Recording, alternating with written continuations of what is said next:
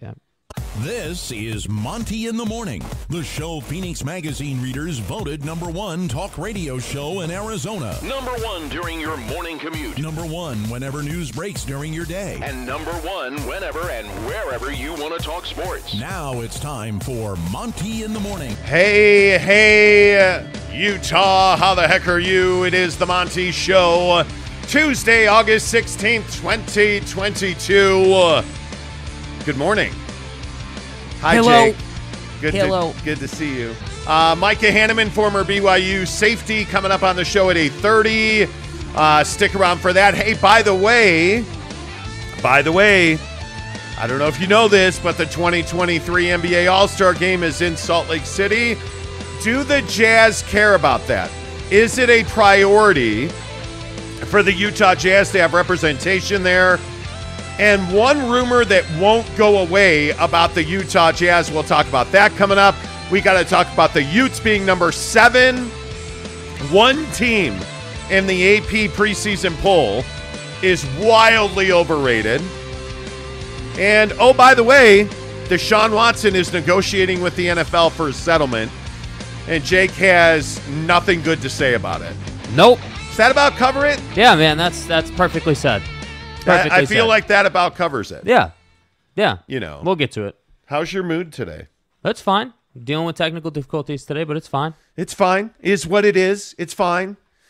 We are dealing with that's every day, though. That's it. That's every day. That's a drop that Jake no longer plays because he doesn't play drops. But anyway, let's get to it. Want to remind you we're giving away a trip for 2 to see BYU and Notre Dame in the Shamrock Series in Las Vegas coming up on October 7th and 8th. We're going to give you 2 nights at the Palms Resort Hotel and Casino, 2 tickets to that game, and a $250 gas card to get you there. And it is all brought to you by our good friend Devry Davis at Academy Mortgage. If you need help with a mortgage, Devry's written 3 mortgages for me. The guy's fantastic. I would highly recommend you go and check him out. Devry Davis, Academy Mortgage, 801-543-9666. NMLS number 278545. And the only way, Jake, to enter this contest is to go to Barbecue Pit Stop. In any of their 5 Utah locations, Logan, Lehigh, Layton, Murray, and St. George, there's a box on the counter. It's got our beautiful little pictures on it. Yep, can't miss it. We're the most beautiful people on the planet. I'm better looking than you. Right, of course. Okay, Jake's all business today. Drop a slip in the box. Check it out. Tell the guys at Barbecue Pit Stop you're there because of the Monty Show. Enter to win their weekly Traeger giveaway. It's all good. Any of their 5 Utah locations, or check them out online at bbqpitstop.com. Let's talk Utah Jazz basketball because, again, and I feel like we find ourselves having this conversation on a regular basis, the Utah Jazz somehow, some way, find themselves on the wrong side of this All-Star Game thing. We heard all I guess, season last year, this whole summer, the All-Star Game, it's super important. We're really excited about it. Gotta have it. And now it's on the way, and people are trying to figure out how important it is to the Utah Jazz to have a starter in that game. I don't know, maybe Donovan Mitchell. But one thing is certainly clear. The Utah Jazz, Jake, don't seem to be prioritizing throwing the biggest party in the history of the NBA All-Star Game. And I wonder how important you think the game is to the Utah Jazz. Yeah, I mean, I wonder that as well. I think that when, we've spent all offseason talking about how Danny Ainge is going to handle trading Donovan Mitchell and building this team and building this roster and sort of setting up the team for success this coming season, I do wonder how much does having representation at the All-Star Game in your building matter to you? And I think that Danny, I hope, is not making decisions based on having representation in the All-Star Game, because I think that's just not the right way to go about it. But I do think the All-Star Game matters. I do think that, it's great to have, Donovan Mitchell, and before he was traded, I think a lot of people wanted to see Rudy Gobert in the All-Star Game representing the Utah Jazz. And obviously it's not going to happen now.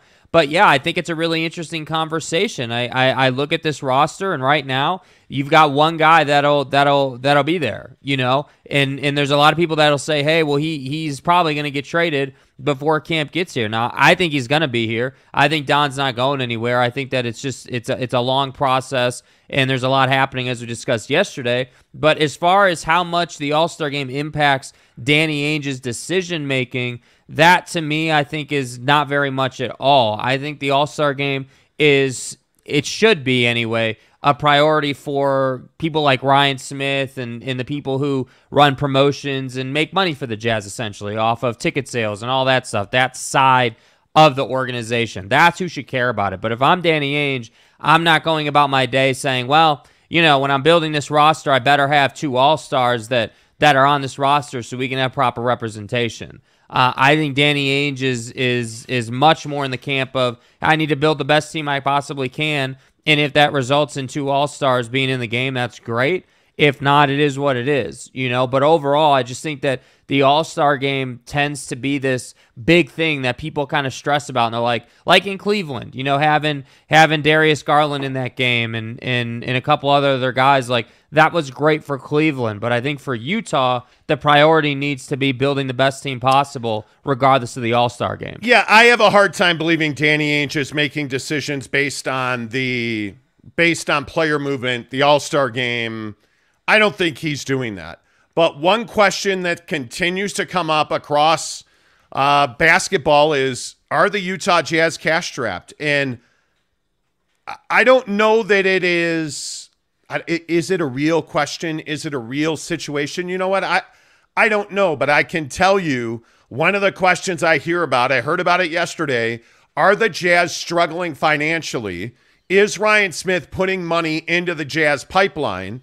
Because you don't see things like a TV deal. You don't see, some big production around the uniforms. And I know this seems silly, but there is no doubt that around the NBA, a lot of people were taken by surprise that the Utah Jazz didn't have some big production or didn't have some to-do, if you will, about this uniform release that they did a couple of months ago now, I guess 2 months ago. And people are wondering why the Utah Jazz are not spending money on infrastructure. Why are the Utah Jazz not spending money on content creation, on a TV network, on a better radio setup?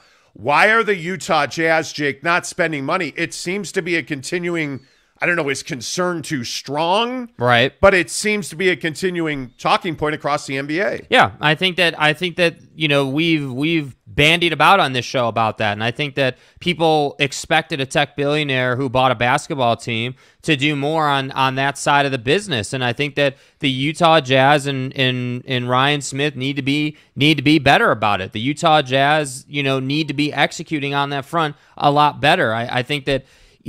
Why are they not spending money? Well, it's only a couple of things. Either you don't prioritize things like a TV network or, content creation or all that stuff we've talked about. So you don't prioritize it, or you don't have the money for it. Like just business speaking, you don't have the money right now. And I would be, frankly, a bit surprised if Ryan Smith didn't have the money for it. But that's kind of what people think, that, hey, Ryan might be saving, or he might be dealing with debt load or whatever. And my point just is, if it was me, I would find a way to get things like a TV deal done, because that's going to make me more money to help me pay down the cost of buying an NBA franchise, like getting my fans more involved, especially in an offseason where I don't have built-in advantages like, 2 stars on my team that the fans all know and love and are married to, and they're buying the Heat Wave uniform and everything. Like, you don't have that anymore. What do you have? You have a rebrand that people aren't in love with. You don't have a TV network. You don't have custom content creation. And the only content you did create, frankly, if I'm being honest, felt a little half-assed, if I'm being honest. Like, it didn't feel like... No, I agree. It didn't feel like you had a plan. It didn't feel like, Jordan Clarkson was really about being there for a jersey reveal. It just felt like JC was the guy you went and got because he's a fan favorite. And by the way, he's huge into fashion and clothing and the pregame fits and all of that. Did you see Jordan Clarkson working out with Chris Brickley in Well, New yeah, York. I mean, obviously that confirms that he's going to be traded to the Knicks, right? I mean, how else would you view that? I don't know how, like, that's obviously the sourced information. Yeah, I think it's really interesting, this conversation about the Jazz. I don't think Ryan Smith is hurting for money. I think the Jazz are having a cash flow problem because I think that Ryan Smith is trying to pay down debt load. That's the only explanation that I can come up with. I mean, obviously, this was a $1 billion deal by the Utah Jazz. That's never easy to do. I am surprised, as are many, that the Jazz have not done more. And it only makes sense that financial resources are tight right now. That's the only thing that makes sense. You've made minor improvements to the building. Okay, that's great. You have this jersey thing, and I don't want to make too much out of this new jersey. I really don't. The reason this is important, and the reason I want people to embrace this, that cash flow that comes from launching a new jersey, that cash flow that comes from rebranding has to be significant because it costs you a lot of money. And it went over like a dud. The new jerseys have not been widely accepted. I think the Purple Mountain jersey next year, the purple that comes out, I think will do well.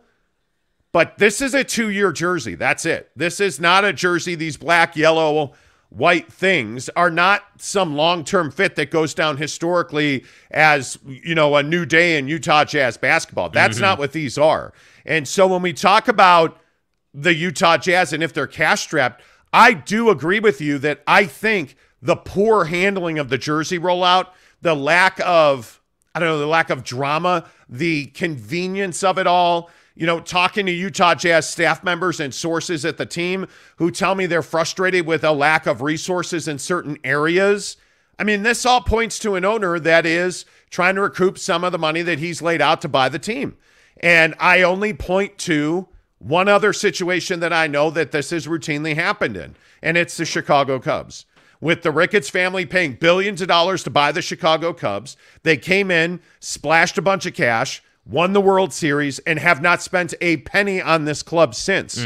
And while Ryan Smith hasn't spent money to bring in an NBA championship, I think he is trying to get his books in line, Jake, to compete at that level. I don't know, but it feels eerily similar to what the Cubs did, only the Cubs won a World Series. Yeah, and I think that the problem is the messaging was, hey, we're here to continue to carry the torch for LHM, and we're here to continue the legacy, and we're here to win championships, and we're here to do all this great stuff, and then it just hasn't panned out yet. We're left a little disappointed with the jersey thing. We're left a little disappointed that we have to go to Timbuktu to find an easy TV channel to watch Utah Jazz games on. That's a problem, and I don't mean to have this conversation from a negative standpoint, but if we're seriously having a conversation about cash flow and like being able to do things and what, like, why haven't things happened, to me, business sense, it doesn't make sense to not do these things because you have a cash flow problem. I have news for you, Ryan Smith. Nobody cares that you have a cash flow problem. All we care about is, are you winning basketball games, and can I watch those basketball games on TV? And then what would be great is if I could see what Donovan Mitchell was doing in his offseason in Salt Lake, or during the season in Salt Lake. That's what fans want. We want the access. We want it to be easy to watch games, and we want good jerseys to buy. It's not that hard. And to me, I just think that prioritizing money and paying down debt load early in your time as an NBA owner, to me, is a mistake. What you should be doing is you should be building infrastructure. You should be setting yourself up to have that long-term success. Like, hey, yeah, I understand that I'm incurring a bunch of costs. I understand that. But at the same time, on the Utah Jazz TV network, or whatever the hell it would be called, whatever that would look like, on the Utah Jazz TV network, right, I have all this advertising money coming in. I have all this viewership coming in because it's a new thing that I just rolled out. Hey, Jazz fans, go to Channel 10 every single Jazz game night to find Utah Jazz basketball in Salt Lake. or whatever the setup is. You get what I'm saying. Yeah. Make it easy. Make it advantageous for people to want to work with you to promote their business on your TV network. And then maybe cash flow wouldn't be a problem. And that's why I say if you bought an NBA team knowing you were going to be tight after that $1 billion cost, unfortunately, maybe it was the wrong time to buy the team. Because it's not just about acquiring ownership rights to a team. It's about being able to say, okay, I own the team now. What's that next step? What's the next jump? So now the problem is you traded away Rudy Gobert, which was a good trade, right? From a basketball perspective, big fan of that trade. Love what Danny did. But from a business perspective, the problem is now you don't have those two pillars of your organization that people can rely on. Right. And now Donovan Mitchell's been in the trade cycle all offseason, so fans are like, well, is Don even going to be here? Don doesn't want to be here. Get his ass out of here. He can leave if he doesn't want to be here. That's the sentiment. That's why I say you have problems financially if it is indeed the case that you're paying down debt load, which I don't know to be true. I don't know either, but something is amiss. Something has to give. Like something yes. has to happen here. Yeah, and it's at some point, whether you want to or not, I just think that you have to open your pocketbook. You have to, if you are completely rebuilding to get your financial house in order, which is what I think Danny Ainge has done. I think the Rudy Gobert trade was significant. I think that there is a growing momentum for a Mike Conley deal. Finally, we have a little traction on Mike Conley. I was told by NBA sources yesterday that Mike Conley has drawn very big interest from the Lakers in a 3-team deal. The Lakers are trying to add a shooter and a point guard, and it is believed that it is Tim Hardaway Jr. and Mike Conley, and it would be a 3-team deal, obviously, with the Lakers, Jazz, and Mavs, and that the Lakers would end up with Mike Conley from the Jazz and Tim Hardaway Jr. from the Mavericks, and that the Mavericks would end up with Talon Horton-Tucker and Bojan Bogdanovic from the Jazz, and that the Jazz would end up with first-round picks out of that deal. That is the only way that I see the Utah Jazz getting a first-round pick for Mike Conley. Mm-hmm. And really, you wouldn't be getting a first-round pick for Mike Conley. You'd be getting first-round picks for Conley and Bogdanovic. And I think it's a win-win deal for everybody involved. If the Utah Jazz do end up sending Bogdanovic and Mike Conley out in that deal, and Bogdanovic winds up in Dallas, Conley and Tim Hardaway Jr. End up with the Lakers, Talon Horton-Tucker ends up with the Mavericks, and the Jazz end up with draft picks, that's a win. That is a win. That is significant money off of your books. Now, of course, you're going to have to put other players in that deal to make it work financially. But if that is the basic framework for a deal, I think that makes a lot of sense. I don't know exactly what the appetite for the Utah Jazz is to take a bad contract in return on that. But you're not going to send out an estimated $40 million in salary and just get draft picks in return. I don't know that that's going to work for the 3 teams that we're talking about. So it'll be interesting to see what the Jazz have to do to make that happen, Jake. But my feeling is that the Jazz will, in some form or fashion, end up trading Mike Conley and Bojan Bogdanovic before this season's over. Yeah, and I mean, I think that would be a perfectly fine value proposition for the Utah Jazz to send those 2 guys out. But again, and I don't want to keep being negative about it, but I want to put this into perspective for people. Think about how much change is coming to the club. Right? Think about, okay, Gobert's gone. Potentially, if this trade were to happen, Mike Conley and Bojan Bogdanovic would be gone. So that's 3 of your 5 starters right there who are gone. And so if your owner in Ryan Smith is trying to recoup that money, yet on the basketball side, everything that the fans know and love, really, I mean, if we're being honest, right? Like, I'm not trying to exaggerate.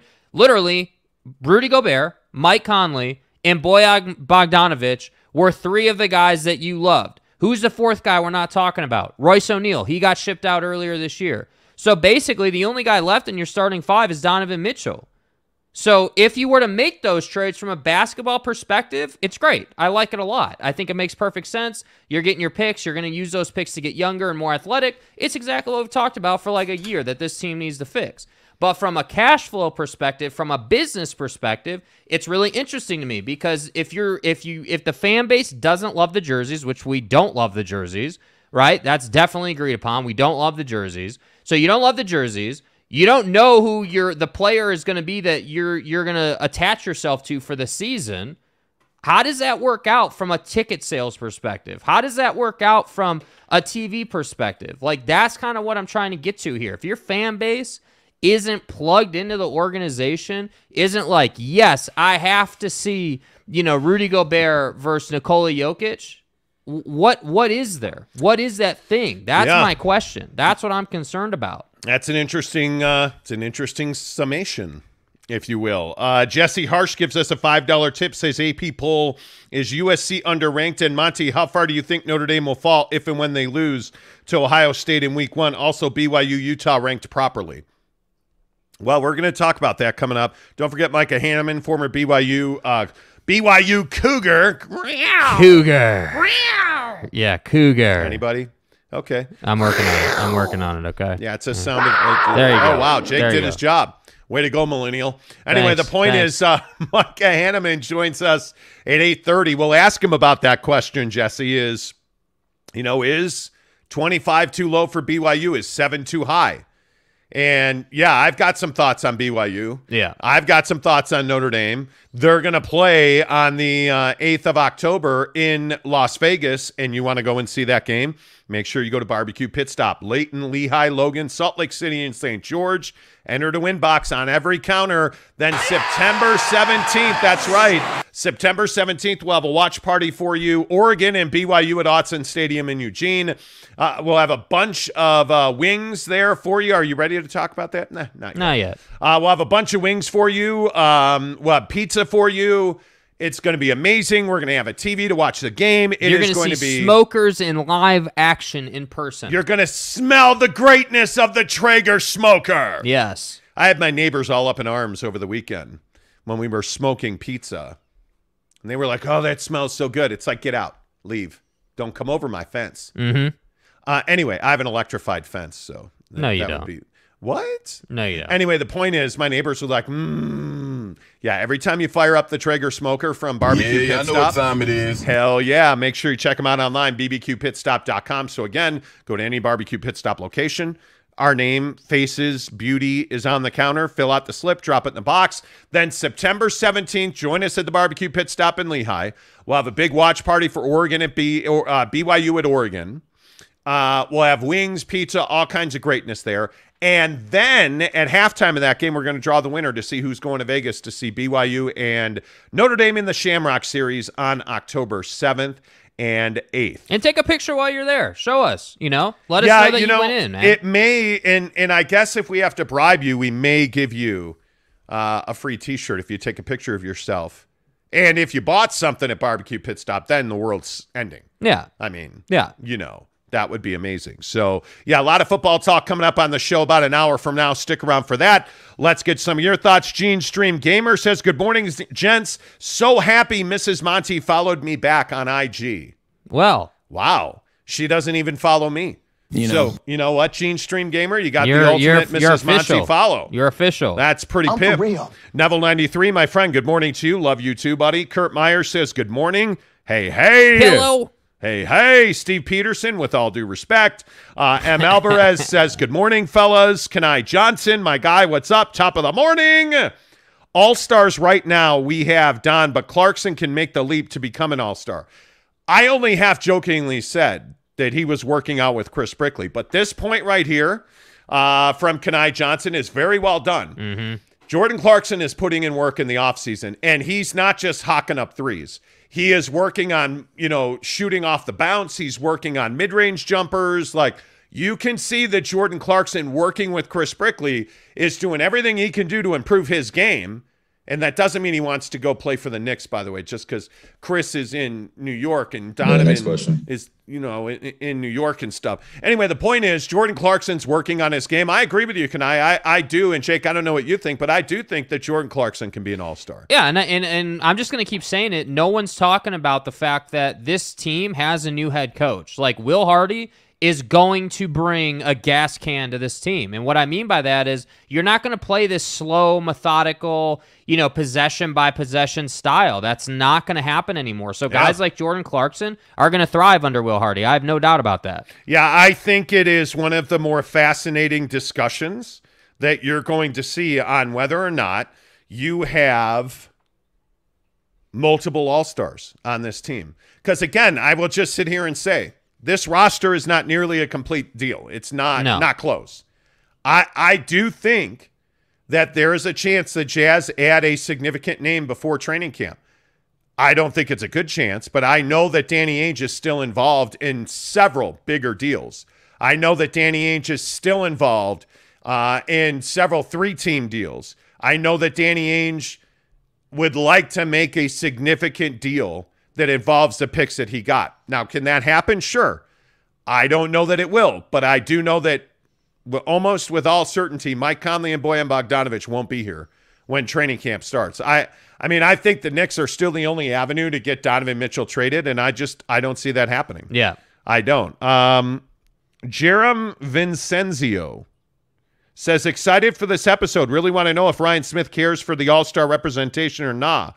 I think he cares. Yeah. I just don't know how much money he's willing to spend to have multiple all-stars in that game. Look, I think the way I would verbalize it is he cares like from a person-to-person standpoint, but financially I don't think it's the priority. That's what I would say. I think that as the old saying goes, right, like let's judge people on their actions. So actions tell us that it's not a priority to have a TV network. Action tells us that it's not a priority to create custom video content that fans can attach to your organization with. It's just not. Although I will say there is a pretty significant announcement coming this week around the Utah Jazz that is scheduled to be this week. And that's pretty much me being a cock teaser, but whatever. The point is, yeah. That there is a pretty big announcement coming from the Jazz, operationally speaking, that is going to require an influx of cash. So I would love nothing more than to have a Jazz TV network, or even to have, hey, this is the channel this year. You want basketball? You're going to this channel every single game. I would love that. You want to watch the Utah Jazz? That's on KSL 5. Yeah. That's great. The way it should be. Yeah. That's not happening. I mean, it would be nice if you had a radio deal where you could hear the game. Like it is really difficult to listen to Jazz games on the radio because the signal is so bad. And I think the one thing that you know about this team is that there is a passionate fan base in Utah, and really I think much of the Mountain region belongs to the Jazz. Yeah. The fans are great. Jazz fans are phenomenal. Yeah. I just think they're massively underserved. Let me ask. I'm curious about this in the comments. How do you guys feel about most of your starting 5 being traded to this point or not being on the team? Like, how do you feel about that heading into this season right now? Like, is it something where you don't feel as connected to the team? Is it something where you're like, yeah, we knew this was coming. We're just going to have to wait and see who they bring in? Like, I'm really curious about that because I do think the jersey sale thing and like ticket sales and everything that every opportunity for sales for an NBA organization is on the line right now for the Jazz. Like, look around. You know, jersey sales, ticket sales. If I'm not going to say if no one's going to games, because obviously fans are passionate and they're going to go to games. But like, let's say that your attendance is lower this year because the team's not relatable to its fan base because they don't know who's playing for you. So your ticket sales are down, jersey sales are down. That means concession sales are down. Like, you can kind of see how this snowballs. So that to me is what I would be concerned about if I was Ryan Smith and that financial team. That's what I'd be looking at. But on that flip side, if you sign some guys here and you're a winning team and you make the postseason, even if you have to go through the play-in, then I think you're okay. Then I think you've made your money. You're in a good place. But I just think it's a very like fine line you're walking right now. Well, I would. That's an interesting question. As a Jazz fan, how are you feeling about the club right now? I think if I were a Utah Jazz fan, I'd be excited. I think you're headed in the right direction very clearly financially today, being August 16th. I think you're headed in the right direction. Yep. I think you need more moves. And the question of are the Utah Jazz cash strapped, I think that's a huge, huge question. Yes, it is. I think it is question. A big one. Let's see. Giggity says, do you think Ryan Smith is committed to winning or committed to making money? Yes. I think he is committed to making as much money as possible, and there's nothing wrong with that. I think he's committed to winning in the long term. I don't necessarily believe he's committed to winning in the short term. Well, and the hard part is they're connected on some level, right? Like if you think about it, like you have to be good financially to win basketball games, or really to win in any sport. I mean, your example of the Ricketts in Chicago, I mean, is a perfect example. This is a family that's making billions of dollars and is trying to sit here and say that they're cash strapped. So to me, I don't think we have that kind of access into the club yet. We don't have that kind of, mainly because, again, not to go down the rabbit hole, the media in Chicago is really hardcore on the Ricketts compared to what we have here, so we get more out of the Ricketts because they're pressed more. So, I don't know. It'll be interesting to see, but I hope this announcement is something that will improve viewership opportunities and will improve distribution of the team. I think that's a must-have before camp gets here. You got to have that. Yeah, we'll see. Top Junkie, good morning, too. He says, billionaires do not become billionaires by throwing their money away. Most billionaires are not Steve Cohen, who pump money into a team to fulfill their passion. No, you're right. And the Mets are finally winning. Yeah. Although last night the Braves trolled the Mets so hard. Holy cow. But I think it is interesting. That's a very good analogy. Like, Cohen's an interesting guy. You know, like, look at the Wilpons. Look at, you know, like that story with the Mets. It's very interesting how all that will play out. NY Jazz fan, good morning, too. He says it's time for Ryan Smith to make his own mark in a good way. Surround yourself with the best people and let them do their job. Steal the good ideas that worked around the league and implement them. Absolutely. Yeah, and I think he's done that to some level. I mean, I think the Danny Ainge, Dwayne Wade, you know, team that he's put together here, I think that's exactly what he's doing with that, for sure. Yep, let's see. John Jackson says, Jake, no black shirt. Look good, Monty. Surprise us once in a while. So is he saying, you're saying you like the white shirt, or you're saying... No, you look good. He says you look good in a white shirt, that I should surprise people once in a while with not wearing a black shirt. Yeah, I like to keep it, you know, change it up every once in a while. I am pretty much... How do I say it? I am pretty much a black T-shirt guy. Mm-hmm. And if I'm not wearing a black T-shirt, I'm usually wearing a polo of some sort. Because it's all part of the plan. You know, that's just the way it is. Right. That is just the way it is, man. Like, yeah, you know. Yep. That's my wardrobe. Yeah. MONTY, the Monty Show. Yeah, what am I? Mark Zuckerberg? I guess I am. Guy wears the same shirt every day. Every day. So do I. Gene Stream says, I did miss some of the live stream, but problem fixed. Just repaired my phone for the 4th time just to hear. Oh, I'm glad you figured it out. Yeah. Good to see you, Jeans. Mike Phillips says, I did not have, quote, Jake explained business to Ryan Smith on my bingo card this morning, with all due respect. Hey, and listen, maybe you're right. Maybe I don't know anything about anything. I'm totally I don't down think that's with that, what dude. he's saying. I think what he's saying is, yeah, I think these are all things that Ryan Smith knows, but half of me says that Ryan Smith had to take the moves they're making, had to make the moves they're making. I mean, you had to get your financial house in order. Trading Mike Conley goes a lot longer into getting your financial house in order, a lot deeper. So I wouldn't be surprised to see them do that. What is wrong with my English today? I don't know. Good Lord. Canal Bon Loya says, why would Mitchell want to stick around for this? Well, because the All-Star game is here. And I guess one of the questions I would ask, does Donovan Mitchell want to be the face of the 2023 NBA All-Star game?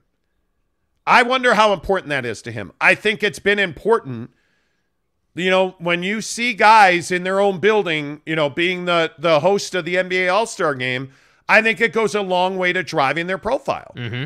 And I'm wondering if Donovan Mitchell cares about that even in the least. I mean, I don't know if he cares about it or not, but I would. I definitely would. I mean, I think with everything that's gone on this offseason and just the trade rumor mill and everything that he's, you know, dealt with, if you will, in the media, I would care about it. And I think it'll be one of the things I'm really intrigued about when the season starts and when Don does that first media availability is what he has to say.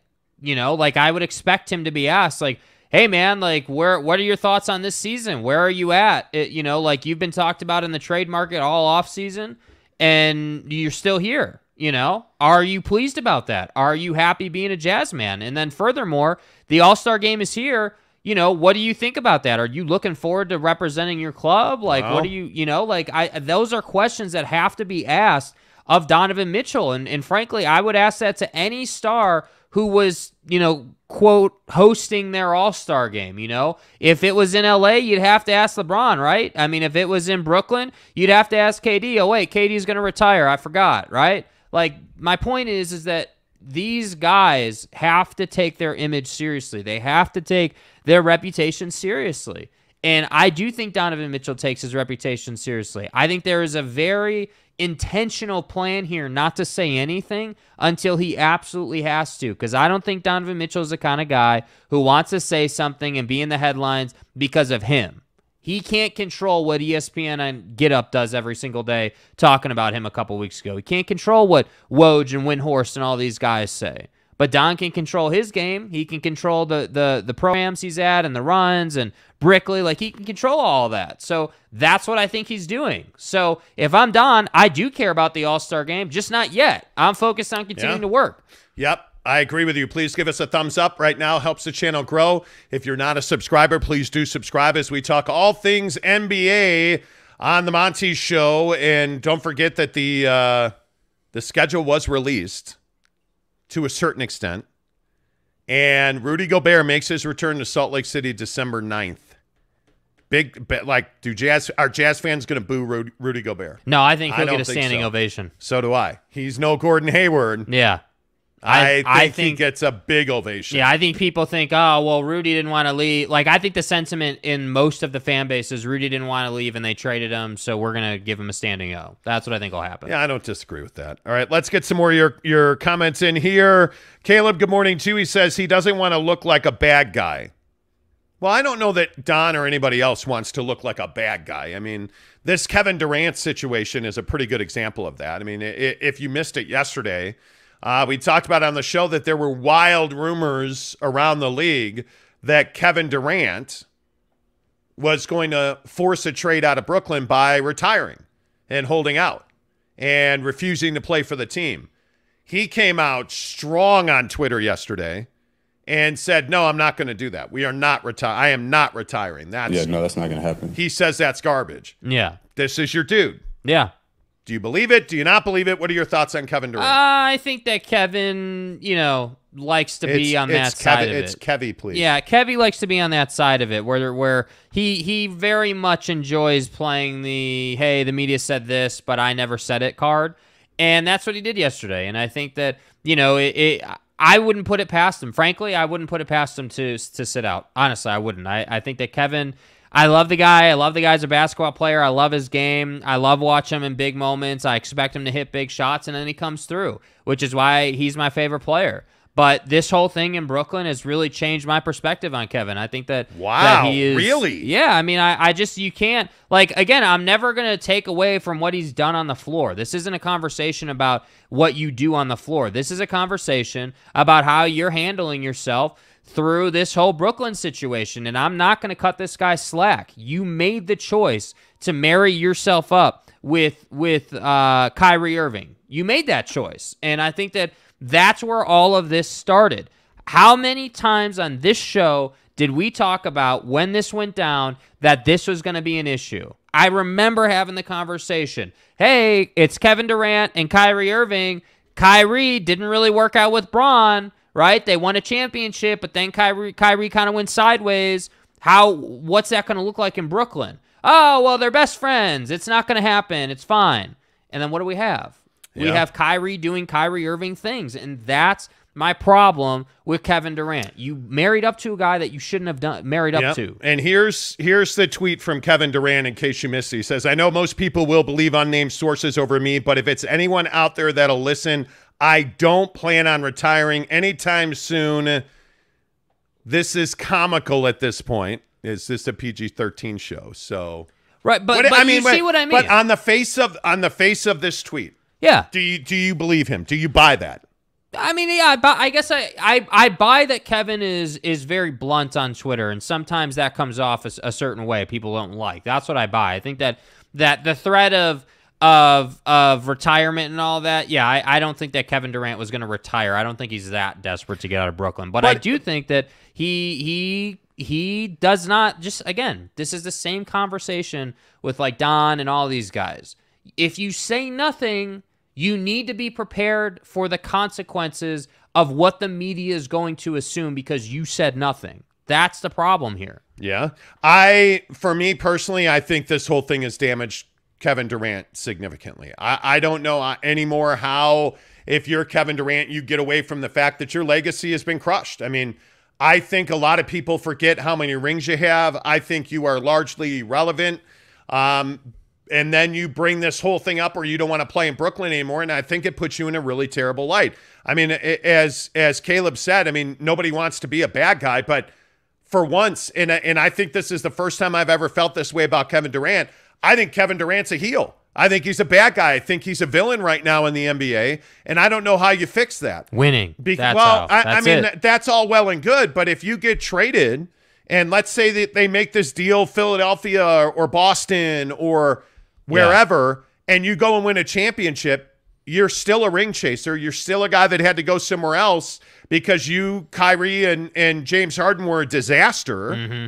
I just don't know what you do. It's still, and I know this is crazy, it still feels to me that if I'm the Utah Jazz, I am out chasing Kevin Durant. Mm-hmm. I'm doing it. I am trying to get that done because I think the next place that Kevin Durant ends up, he has to succeed. Yes. He has to water the grass where he will be standing. Yes. Because he certainly has not done that in Brooklyn. And if I'm the Jazz, I'm doing everything that I can do to make a championship contender right now here today. And I think Kevin Durant is a guy that I'd be chasing. But no matter where Kevin goes, and I know that's crazy talk, and Jazz fans, every time I say that, I know Jazz fans get upset that I say, hey, Kevin Durant should be a Utah Jazz man.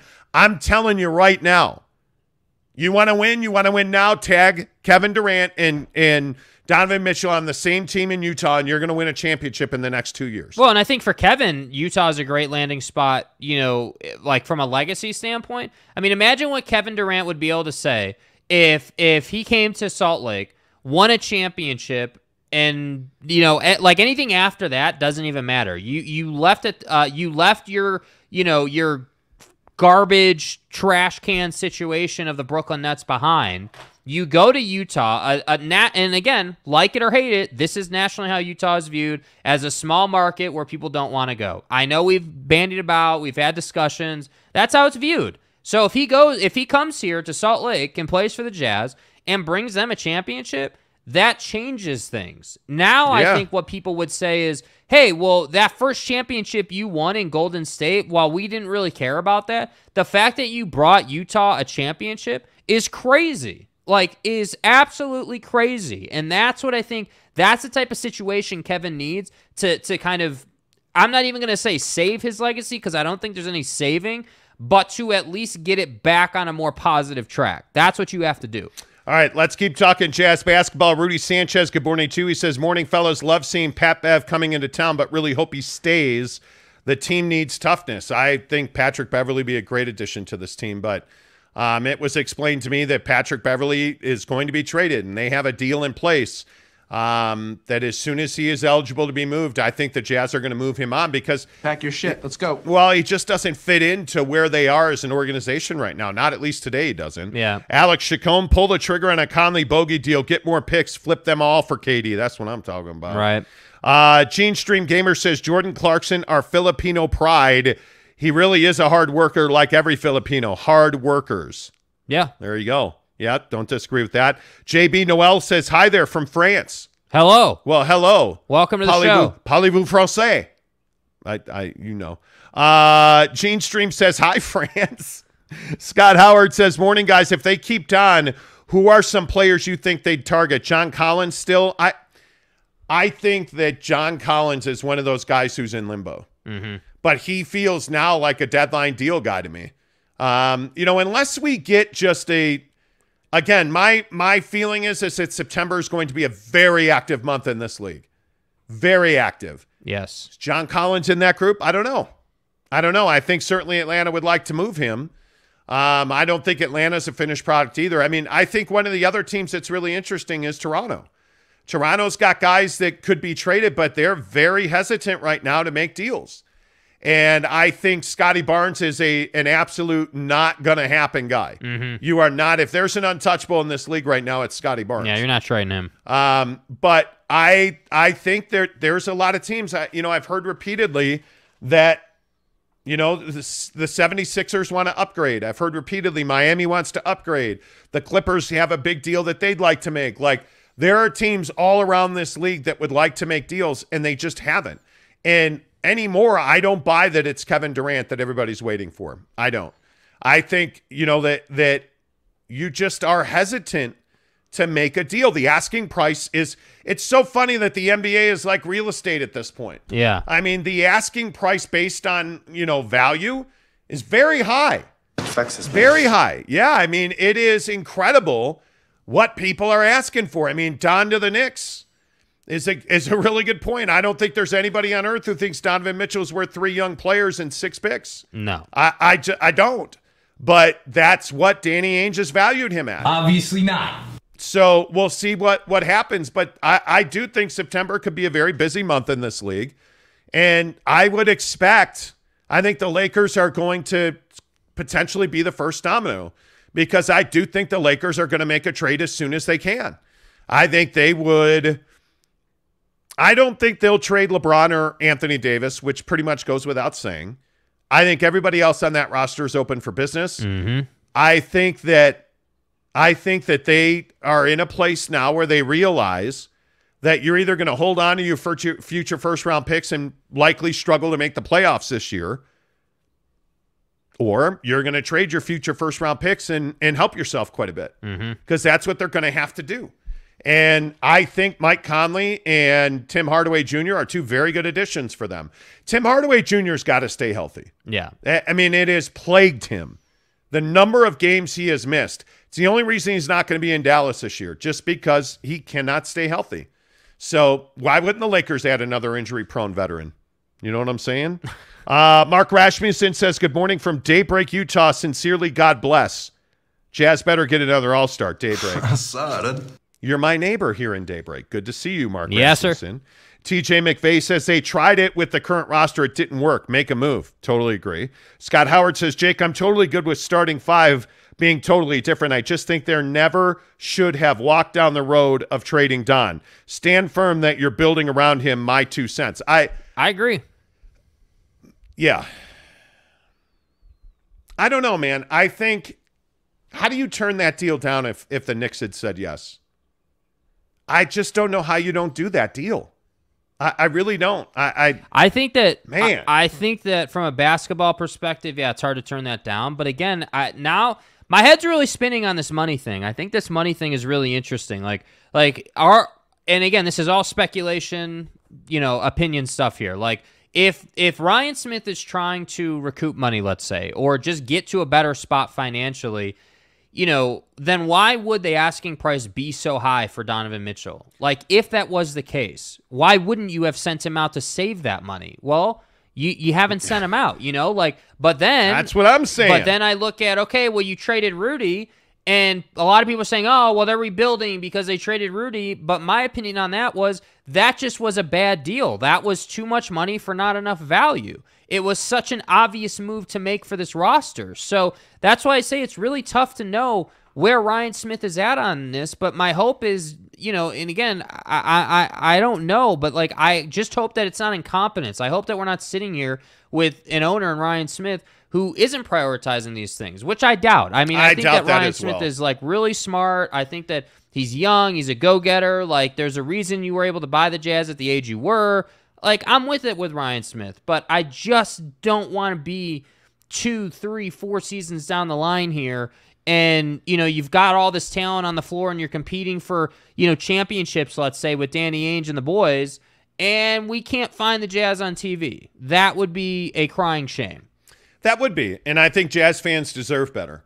Jazz fans deserved better than we saw with the jersey rollout. I mean, it really is that plain and simple. Yeah. And I think if you're talking dollars to donuts, not paying people to come in and do a Jazz jersey rollout, not paying for a TV deal, I mean, I think they're trying to save money where they can save money. And I think it's going to I think they're being penny wise and pound foolish. I think it is going to ultimately come back to get them. But again, there's going to be a significant infrastructure announcement in the next 10 days. I would think it would happen this week. I don't know. That I think is smart. But I think that there is a lot of business to be done in this organization. Seriously. I just don't know how else you can put it. And I think if you're the Knicks, you're very smart for walking away from this deal. Sean Carden says, I remember watching Jazz games on K-Jazz TV. Seriously. Yeah, but you see what I mean? But you at that time, you knew that's where you should go to find it. It doesn't even have to be anything special. You just need that consistency. So when dude gets home from work or mom gets home from work and she wants to watch the Jazz, she can flip it on while she's making dinner. That's what you're looking for. You have to know where your fans have to know where your games are. Yeah. And I think it's really sad that, there's a good percentage of Jazz fan base who can't watch Jazz on TV. That's a problem. And again, in your current position, you're better off doing something with KSL. You're already in bed with them on the radio side. I don't know. Yes. I am hoping that what we don't know is, hey, we're working on a major TV thing. We're going to do XYZ. That's what I'm hoping for. That's perfect world. That's perfect world. Yeah, I agree. Aaron Argyle, good morning, too. He says, it's exciting to see Utah Jazz management team with a strong vision. Okay, well, where's the strong vision, though? Without being divided on key decisions. This is aggression we have not seen from the Jazz. The Jazz have been okay being good. But isn't this what we're talking about? Yeah. Where is the aggression? What's the vision and what's the aggression? I don't completely see that. agree. That's a question I would love for you to answer. Yeah. Kanai Johnson says, why is it so hard for the Jazz to get a TV deal or streaming deal with Walmart when Walmart has a deal with Paramount? I don't know. It's a great question. And I don't again, know. all of this goes away if later this week we get some kind of announcement, about, I like to call it a distribution deal because I guarantee you that Ryan Smith, if this is the announcement, streaming will be a big part of that deal. I would be shocked if it was not. We'll see. Yeah. We'll see. How about that? We'll see. John Jackson says Raptors knew that Kawhi didn't want to play there, but he bought them a trophy. One season there, then he was gone, but the Raptors has respect for him still. I don't disagree with that, but I don't know what you do. If you're the Jazz, I don't know how financially flexible you are. How much financial flexibility do you have if you're the Utah Jazz? Yeah. My feeling is probably not a lot. I think that there are – listen, I'm okay if you're going to be a 35-win team this year. I'm okay with that. If you're going to be a 25-win team, I'm probably not okay with that. If you're not going to compete for a playoff spot, I'm probably not okay with that. I think if you're the Utah Jazz, you have to find a way to compete for a playoff spot. You owe your fan base that.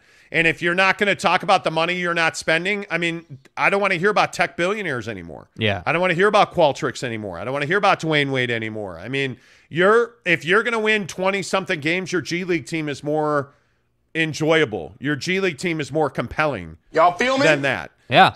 There's nothing, there is nowhere, and there is significantly less value in rebuilding and winning 20 games this year. That's just not something that I think the fan base has an appetite for. I don't think you have a Wrigley Field where you're going to be full no matter what. This Jazz team, if you're going to lose games, you're going to lose a ton of money. You're going to lose a ton of money.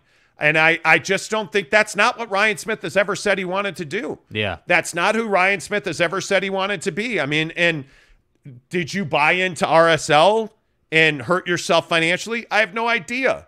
I don't know. But what I do know is you've missed money-making, revenue-generating opportunities here now. Yeah. You've missed those. The Jazz continue to operate like the old Jazz.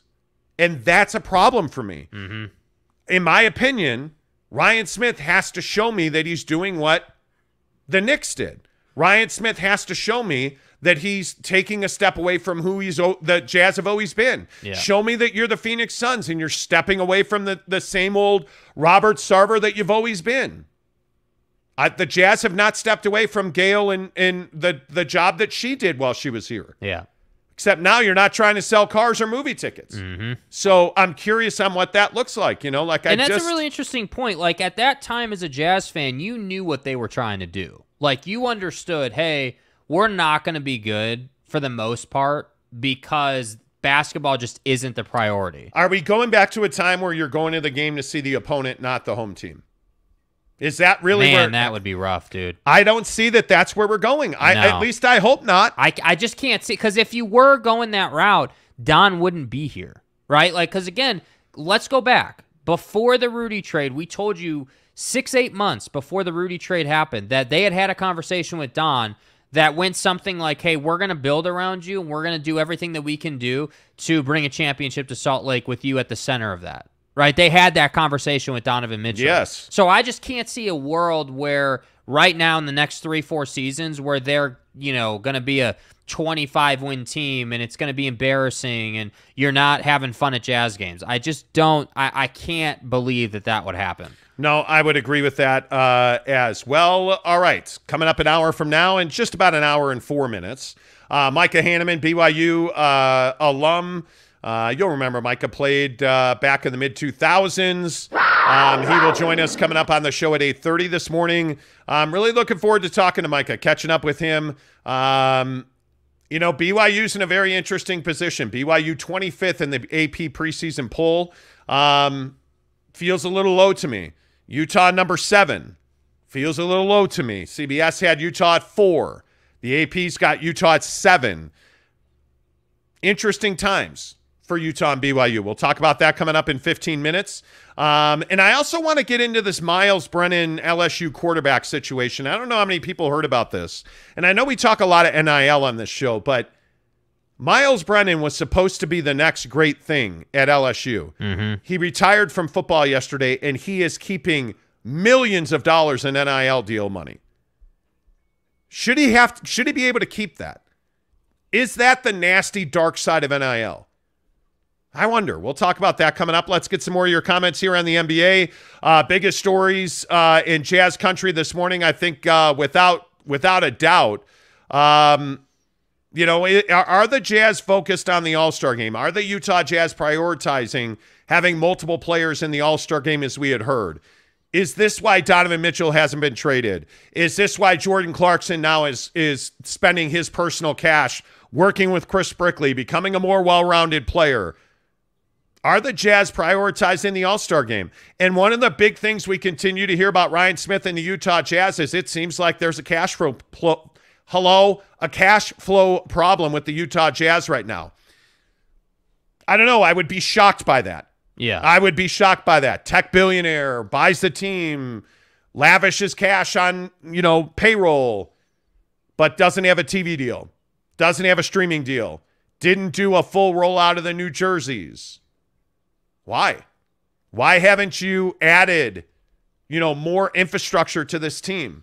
Why have you cut expenses instead of spending more to round out your money-making machine? But the UFC came and did a weekend at the Viv. Yeah, I guess so. But you know what I mean? Like, that's the... But you see what I'm getting at. That's the interesting question. Yeah. Is it, like so many people were so excited about, the UFC, and what does that really mean, though? What does that really mean, though? Are you putting money into your G League program to grow your development program? Maybe you are, maybe you're not. You hired David Fizdale. Yeah. Can't tell me that's not part of it. That's what I mean. You've done a great job with personnel and like hiring people on the basketball side that are going to take you places. But the business side is where there are question marks. The business side is where, like you were just saying, like, man, Could you ever imagine a place where the G League team is more compelling than the Jazz? I mean, that would be shocking, bro. That would be like crazy. I just can't see that. I don't know, man. That'd be crazy. Yep. Malik Shabazz says Amazon Prime, you can pay $5 a month and watch your favorite team every year. I watch the Jazz or the Knicks games and live in Florida. Yeah, there you go. Yeah. You can do that. But you see my point. You know where to go to get the content you want. You don't have that answer right now. That needs to be fixed. And as a Jazz fan, I would imagine that's frustrating. Yeah. I mean, again, I watch games. I watch every Jazz game. I live in Daybreak, South Jordan. I watch every Jazz game on League Pass. Yeah. I do not have to watch AT&T Sportsnet. But I think the League Pass angle is interesting because I don't know how many people are willing to pay for League Pass right now. Like, with the times we're in and the things we're dealing with. Like, price of food, gas. League Pass would be one of those things that I feel like would be on the chopping block if you're trying to save some dollars each month, you know? Like, I think that's an interesting thing. Eric and Raleigh says Mitchell's going to represent the Jazz in the All-Star game, then get traded. Well, the All-Star game is after the trade deadline, remember? Yeah. Walmart owns Vudu streaming service. Paramount Plus is partnering with Walmart. Owns Vudu streaming. Paramount Plus is partnering with Walmart, not the other way around. Okay. Either way, they have a deal. Mike Maples, good morning to you. Ryan needs to be more Mark Cuban and less Jeannie Buss. Ouch. Yowzer. Not wrong. You're not wrong. I would agree with that. Yeah. I would agree with that. James Lee, good morning to you. Presuming the Jazz are going to tank next season, which I wouldn't presume, and Ainge came to an agreement about this with the owner, are you disappointed in both, and would you understand if Don doesn't want to be part of it? If that is, let's presume in your scenario that that's the truth, I would be incredibly disappointed. Because no matter what you do, you're not going to have the first overall pick. I mean, you could be a lottery team, I guess. Sure. I mean, this coming draft, there's probably an entire 15, 16 legit NBA prospects in that draft. Yeah. I mean, Bronny's going to college. So what is that, 2 years away? I don't know. It'll be interesting to see who the best prospects are. Yeah. And, the next 2 years we're supposedly going to get pipeline with a lot of talent. So it'll be interesting to see. Eric and Raleigh says, is the trade deadline before the All-Star game? It is. Ryan Brown says, good morning, guys. With my previous job, I never got to catch a live show, so I just wanted to say keep up the great work. Thanks, Ryan. Appreciate you very much. Yeah, appreciate you, man. NY Jazz fan says, all this TV stuff frustrates me because it's so obvious. I have to chalk it up to it's not as easy. Otherwise, the Jazz would have done something by now. It takes money. But doesn't that feel like an excuse? Money. No, it takes a lot of money to build a TV thing. And I don't know. Here's the problem. If you have your own thing, again, I will use the Cubs. The Cubs have Marquee Network. Right. Right? Named after the famous marquee in front of Wrigley Field. Right. They have to provide 24/7 programming on Marquee. That's expensive. That is really expensive. Do you have the sales infrastructure to support that? Do you have the manpower to support that? If you are supposedly cash-strapped, can the Utah Jazz support a TV channel? I don't know the answer to that question, and I'm not convinced to Hundo P that they can. Yeah. I'm not. Like, I look at, and this is why I say this all the flipping time, I look at Ryan Smith, I look at BYU TV, and I say to myself, you know how to do this. Right. You have tech billions. Are you really telling me you can't do something with your network?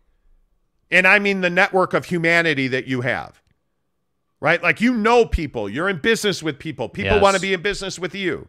Are you telling me, Ryan Smith, that you have no ability to create something special in your third tier rights, your digital, your streaming, your website, your social? You have to be able to. I just don't buy that Ryan Smith doesn't have the assets, resources, and connections to make something happen. I don't buy it. Yeah. I'm sorry, man. Like, are you not set up sales wise? Are you telling me that you're in, like, even corporate partnerships? It's Silicon Slopes, man. Yeah. We sell this show that you're watching every single day, and trust me, there is a ton of money in the market. Well, and what did he say? And people are willing to spend it. Yeah, and what did he say at the UFC event? It's so funny you bring up Silicon Slopes. That's all he talked about at the UFC event. Oh, Utah's growing, and the building's going to be full, and we're going to set records for the UFC, and Silicon, like, that's all he talked about, Yeah. So, I mean, clearly he's a tech billionaire. He knows people, people. Right now, if you're watching this show, give us a thumbs up and a like. That really helps the channel grow. A couple more before we get to football here. Alex Chacon says, did you see Skip Bayless getting roasted on Twitter over his Bronny stuff? I did. Okay, so if you missed that, Bronny James had a huge dunk on a French player. Right. I didn't think it was that big of a deal. It's basketball. But in terms of social media content, it was a huge deal, as it should have been. Skip Bayless kind of crapped all over that. And Skip is, I just don't care. Skip Bayless is irrelevant. Yeah. Stephen A. Smith came back to First Take yesterday, and it was a huge story all over social media. Yeah. Well, and the fact that the girl that hosts his show with him, whose name I don't know, almost threw up on him because they had them on a boat. Why? I don't get it. Malik Shabazz says, you guys are so polite. When I go to Nick's podcast, it's definitely a show and we can learn from you guys. Great show. Thank you. I appreciate it. He says, you don't have a local channel that plays your games in Orlando and Miami. They show every game on local TV. That's my point, right? Like in the people, the fan, like, I don't care that it's Orlando, right? I don't care that Orlando's not good right now. What I care about, all jokes aside, what I care about is being able to watch Mo Bamba on a nightly basis, being able to watch the premier talent you have, like being able to watch Paolo Banchero as an example, being able to watch these guys on a nightly basis, and I know what channel to go to. That's what I care about. Dude, I don't want to have to fight League Pass. I don't want to have to, go to some random channel. I don't want to I don't want to go to 686 on DirecTV, right? I want to go to Channel 5. Is it that hard? Like, I know it takes money. I know it takes resources, but you're not a G League team. You're an NBA team, man. Like, you want to play with the big boys. You want to be considered on the same level as the Knicks and the Lakers and, the Bulls and all these teams. Well, these are some of the things you have to do. It's not good enough to just let these things slide. It's not good enough to not have a channel or to not have inside the Knicks or inside the Jazz or inside the Lakers. It's not good enough not to have that stuff. And it's not expensive to make inside the Lakers or inside the Jazz or inside the Knicks. That's not expensive.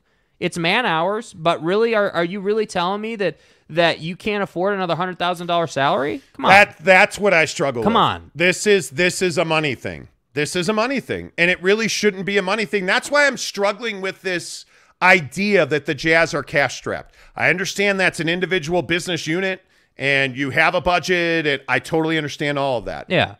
I'm struggling to believe that Ryan Smith doesn't have the money to dedicate to the Jazz to run it properly. So you're saying it's more of a choice is what you're saying. I think so. A choice. Yes. I think that Ryan Smith is making a choice to pay his debt load down. Yeah. And I understand that debt is expensive these days. It is. I totally get that.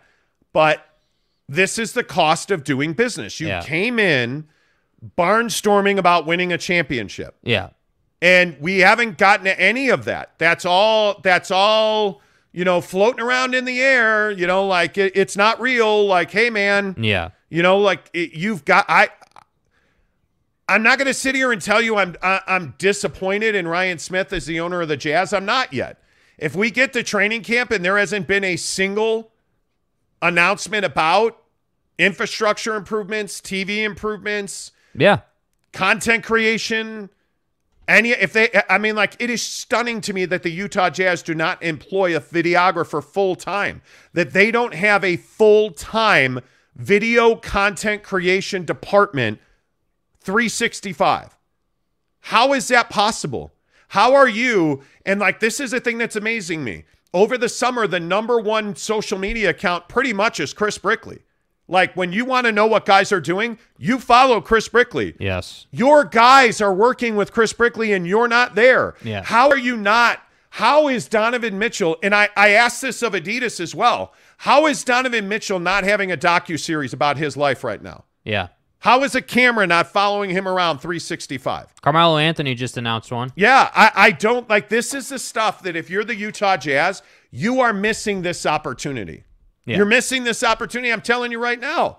You're letting money just flow out the window because you don't want to pay a videographer 365. Yeah. And I am incredibly shocked by that. I am shocked by that.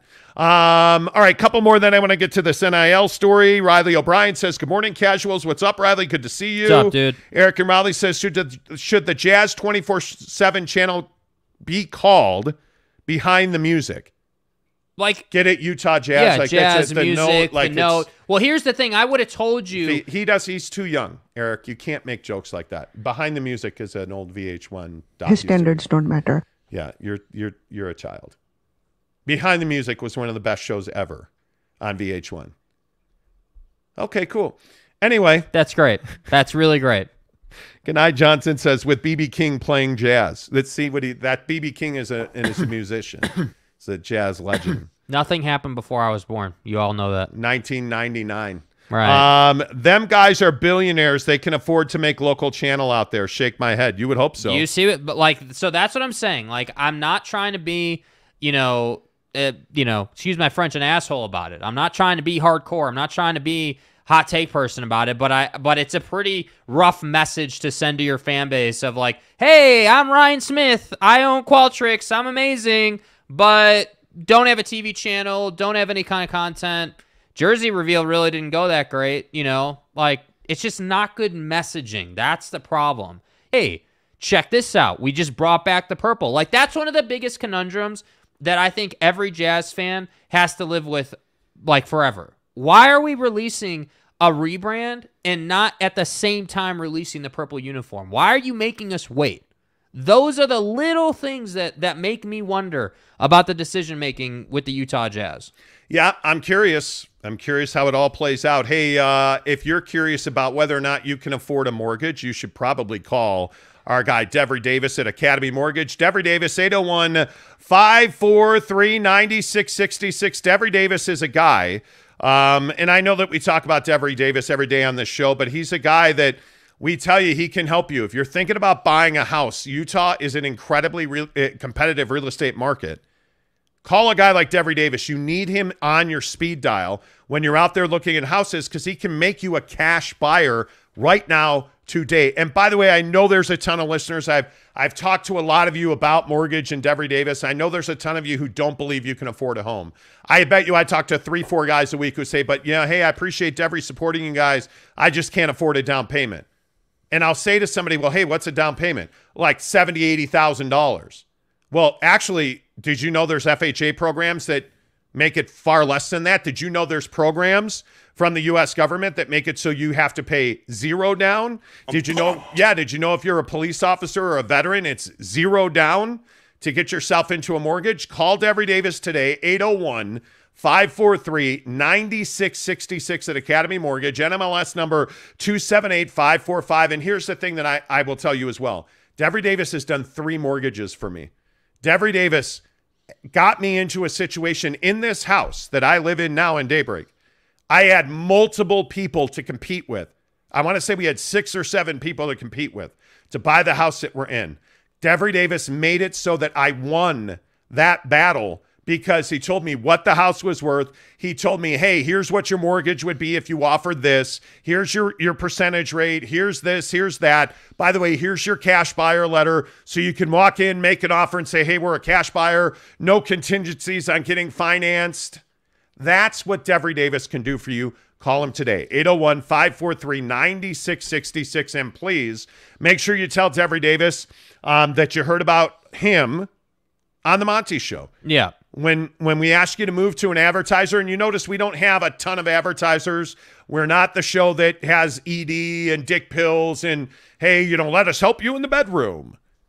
We bring you advertisers who can help you in your pocketbook. Yeah. That's what this show's about. Yeah. 801-543-9666 for Devery Davis and the folks at Academy Mortgage on the Davis Lending team. Here's a question for you. By the way, don't forget, coming up in 45 minutes, Micah Hanneman, BYU alum, will join us, and I am going to ask him, is NIL already broken?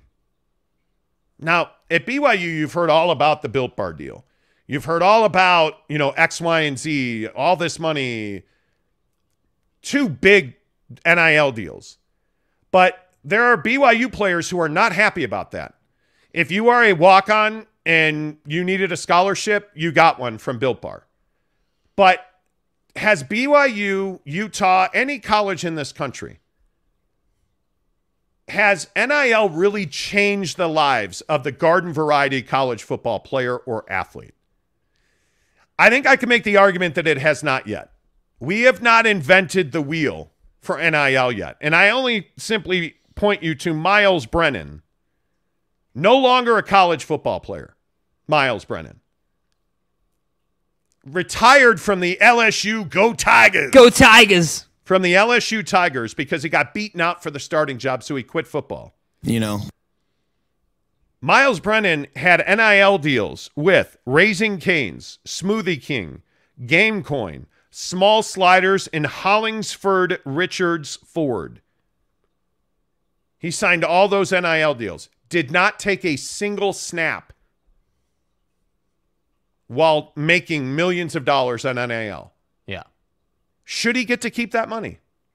I mean, I think that, yeah, I think it depends on, obviously, the language and the contract and everything, but on just on the premise alone, yeah, I mean, I think you probably should. I mean, NIL is a very slippery slope, if you will. I mean, just because you're not playing football per se and taking snaps doesn't mean that you didn't help those businesses bring in more business, because that's the essence of NIL. Hey, we're gonna basically give you money to represent the Ford dealer. We're gonna put you in an F-150. You're gonna drive around. We'll make some videos on it, and then we're gonna put that out. And because people know who Miles Brennan, the quarterback at LSU, is, and we're going to say, hey, this is our Ford dealer, they're going to come in and buy a car from us. That's the essence of NIL. So, yeah, it would be great if Miles Brennan was Joe Burrow-esque, but he wasn't. And the problem I have is not even around, him keeping the money. The problem I have is you quit football after you didn't make the starting job. I've never been a fan of that. If you don't want to play football after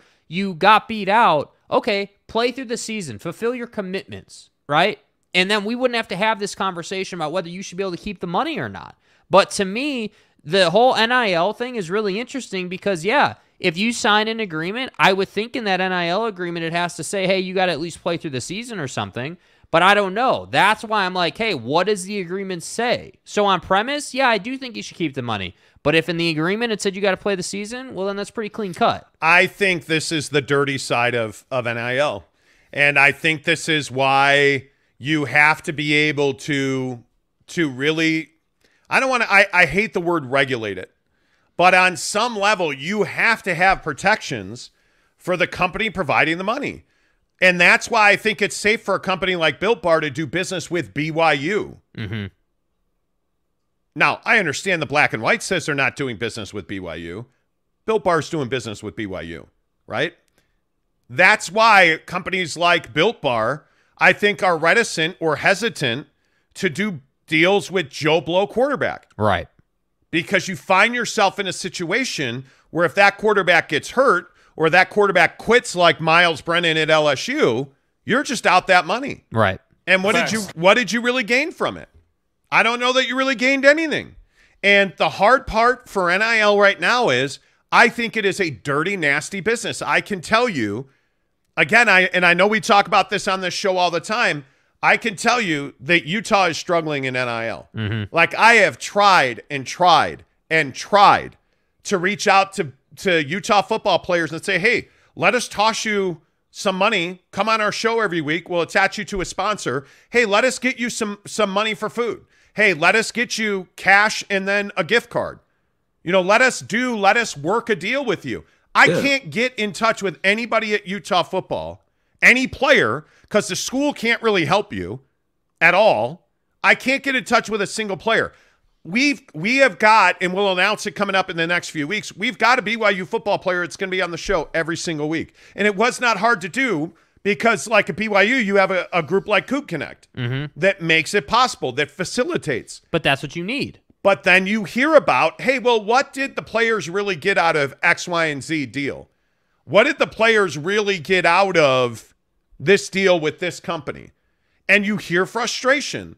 And you see that, hey, maybe like the school profits, this guy profits. But at the end of the day, is the money going into the pocket of the player or not? Mm-hmm. That's what NIL is supposed to be about. If you don't want to make college athletes employees of the university, you've got to allow them to make money outside of that. And that's what you're seeing. You are seeing situations where guys like last year, Britton Covey was the NIL broker for the football team.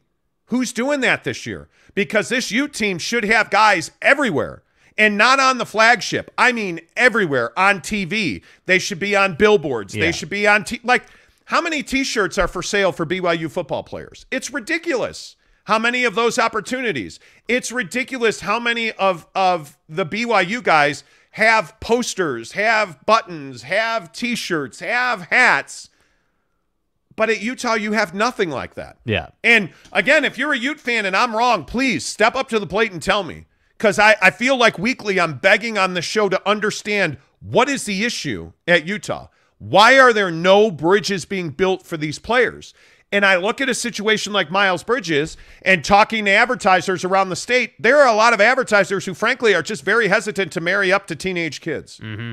And I don't blame them. I really do not blame them. And I think one of the reasons at BYU that you see more success with NIL is there is a maturity factor. There is at BYU, you have guys that are married with kids that need to execute, that need that money, that have different priorities than single teenage kids, 20-year-old kids who are going to the frat house at night. Yeah. And I think you have a very different climate. Now, do you have return missionaries that play at Utah? Yes. Are there players at Utah that are married with kids? Yes. Not to the level that there is at BYU. Right. There just isn't. And again, coming up in 40 minutes, I'm going to ask Micah Hanneman, the former BYU safety, about this because I think it's a really important question. Yeah. I think when you look at NIL, it is incredibly dysfunctional. It is not the jackpot that I think people thought it would be.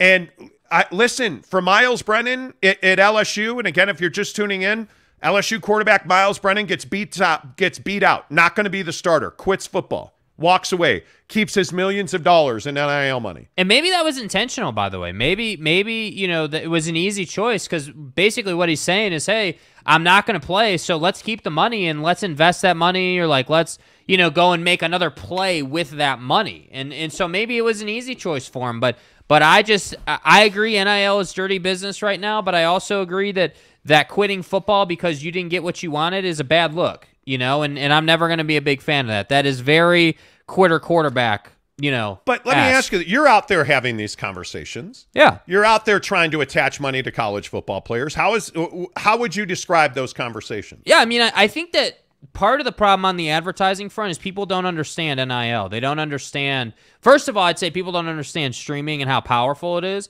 But then when you say, hey, like, we stream and we've got 112,000 people a month in Utah that listen to this show like repeatedly over and over again, and we have numbers and analytics that back that up. And then you try to say, hey, well, we'd love to attach you to this or that player who's going to be on our show every week. Once the season gets here, they're like, oh, well, that's cool, but I don't understand how that would move the needle. And it's like, no, and we tried radio, it didn't work.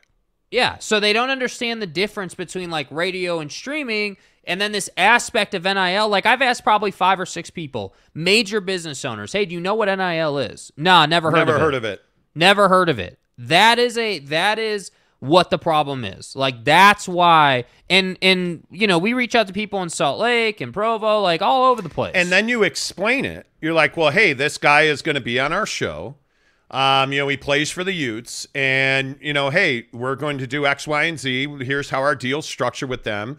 And this player is going to tweet about you. This player is going to social about you. He's going to come by and eat at your restaurant. Yeah. He's going to come and get his oil changed. He's going to wear your clothing. Yeah.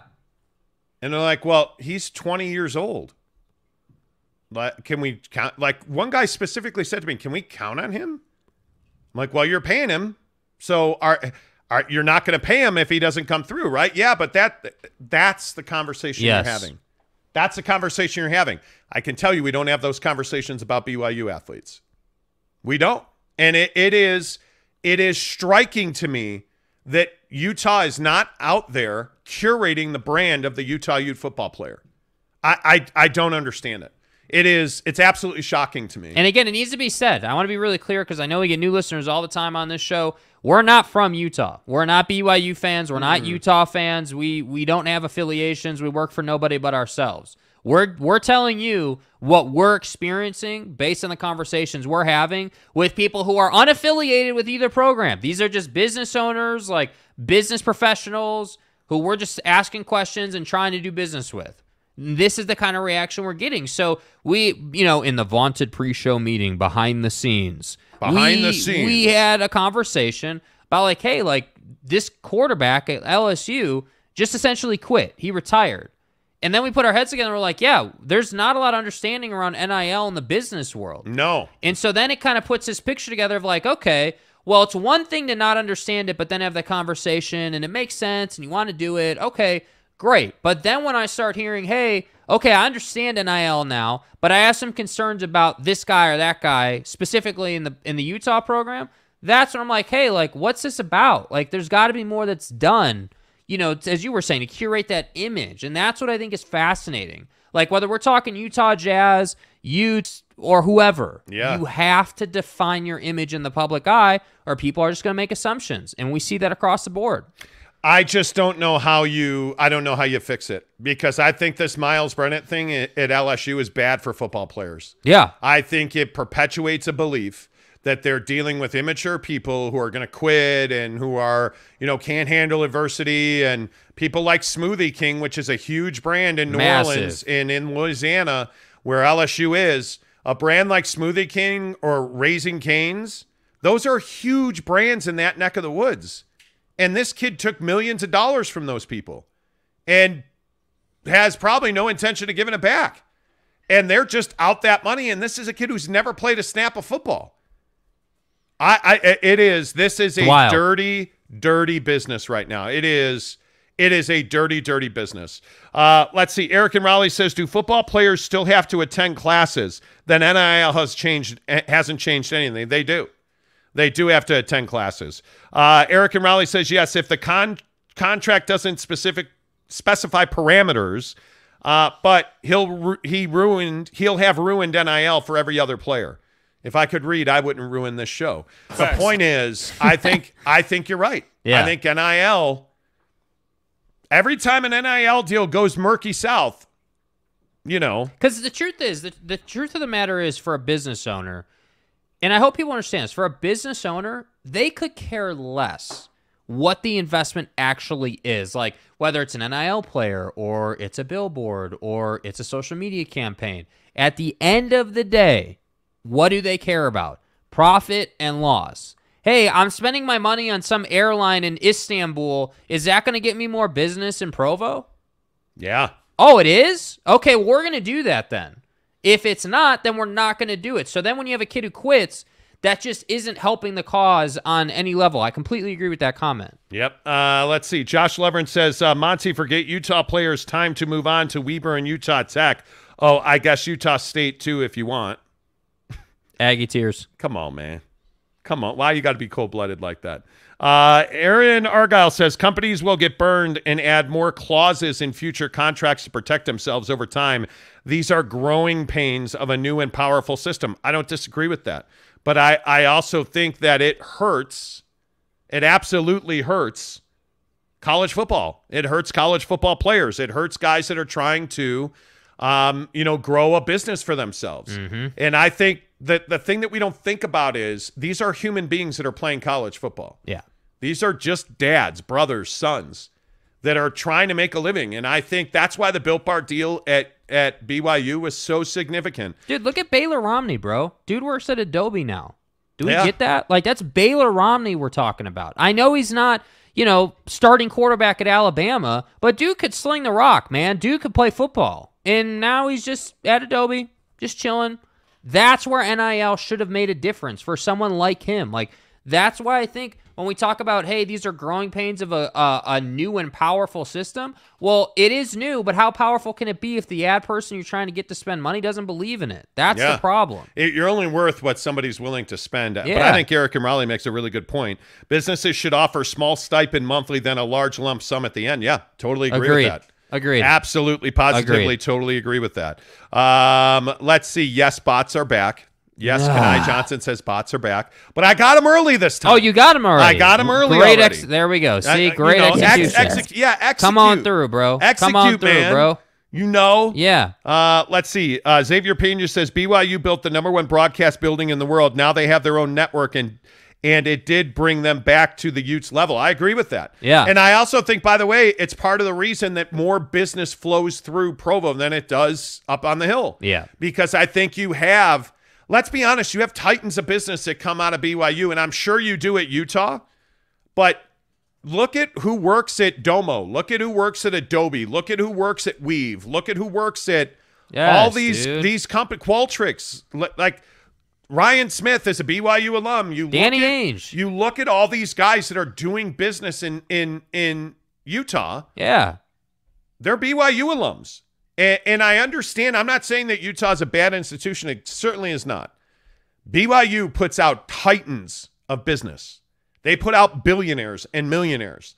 And I think those people are more married to the community than Utah alums are. I think Utah alums are, it's what Chris Hill said a couple of weeks ago. Oh, our Utah alums are all over the Bay Area. Well, that's cool.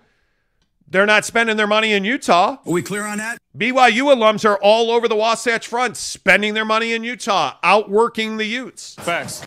And it's starting, in my opinion, it is costing Utah football players and basketball players and athletes money. Yeah. It is shocking to me that you don't have a Coug Connect operating at Utah. It's shocking to me. Yeah. You just won the Pac-12. You just played in a Rose Bowl. And maybe Cam Rising has a huge NIL deal. I don't know about it. And trust me, my life is sports. How do I not know about that? Yeah.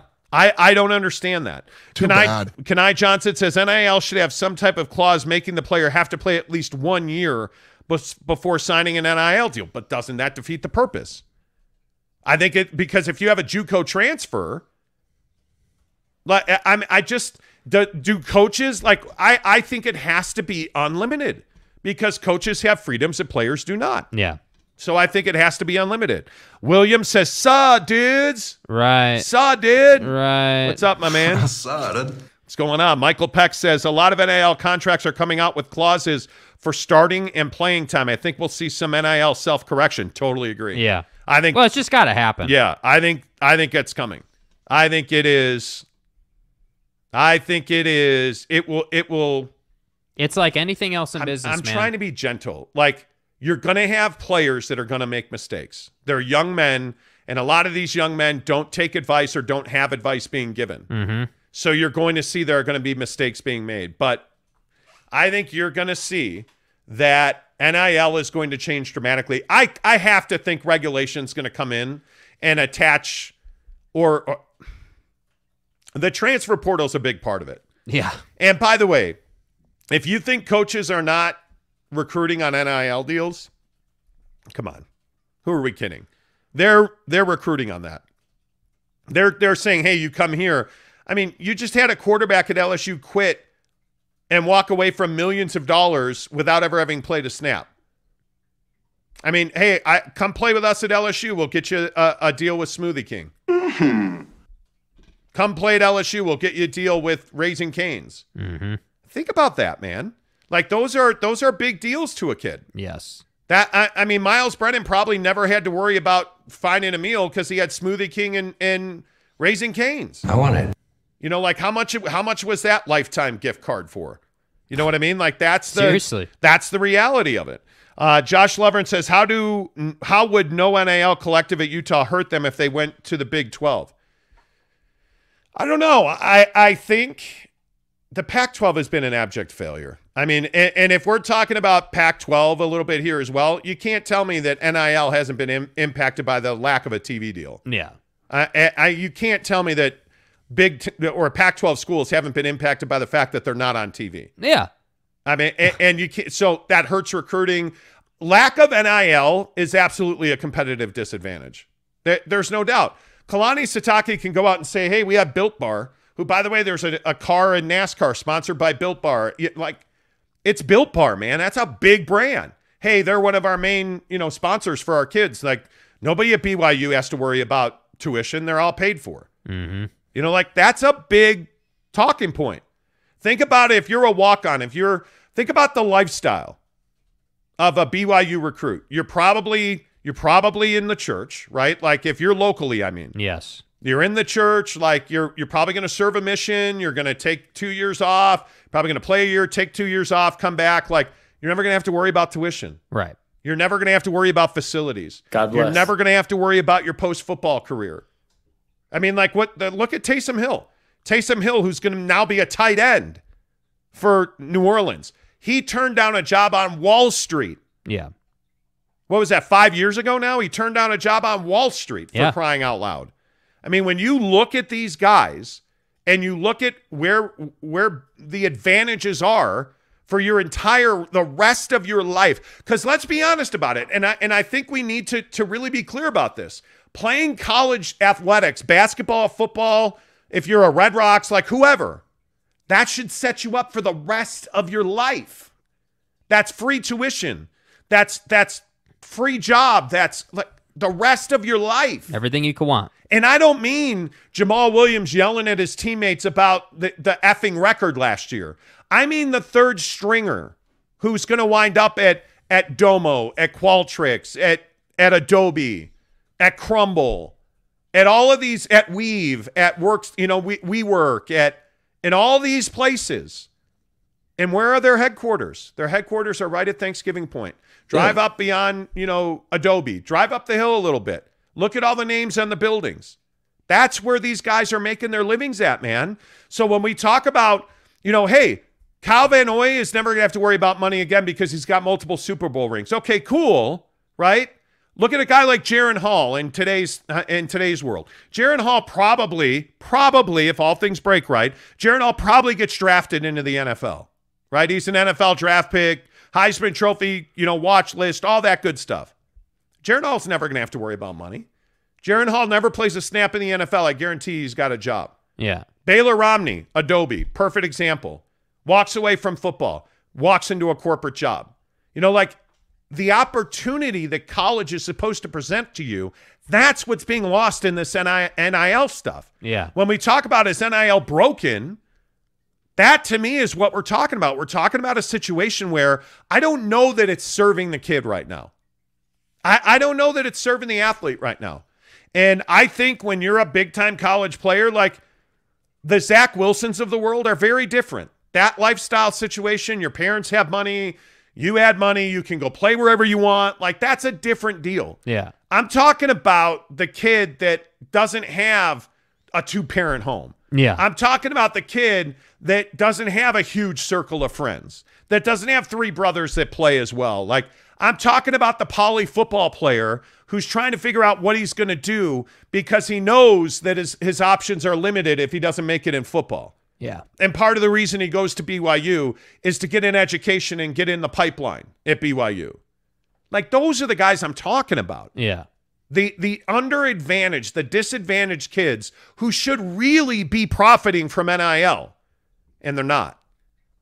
They're not. I'm not worried about the entitled kid. I'm worried about the underprivileged kid. Yeah, and I think the trouble is that the underprivileged kid has to think about building their brand. They don't have the inherent built-in advantages of being, Jaren Hall, a Heisman Trophy winner. That's the thing. Like, if you think about Jimmy, who just sits on the bench all season, you don't know him. You don't know, the only reason we know who Jacob Conover is because now he's actually got a chance to see the field, right? That's the only reason you know who he is. How many people know that he was in the Alabama system or that he, did some things over there? Does your average BYU fan or your average business owner even know that? Hell no. They don't know that. So that's why I say, you just have to consider these things. People don't know. Dude, sports is our life. We know this because we have to know this. Yes. The average fan doesn't know these things. The average fan doesn't pay attention to where Baylor Romney went or where Jacob Conover played, his first year of football or whatever. They don't know that stuff. And that's why I say if you're Jimmy Bob sitting on the bench, you have to get on TikTok. You have to get on Instagram and build your following and be something other than a football player for NIL to work for you. NIL is not just going to feed you because you put on the threads every Saturday. That's not going to work. I agree. Huey Reed, good morning to you. Huey said, would be interesting to see players getting paid by performance, touchdowns, broken tackles, interceptions, etc. Yeah, it would. It'd be very interesting. Josh Lovren says, look up Cam Ward, his NIL deal from SC. Oh, yeah, Incarnate Word Cam Ward. Yeah, Cam Ward And Josh, correct me if I'm wrong,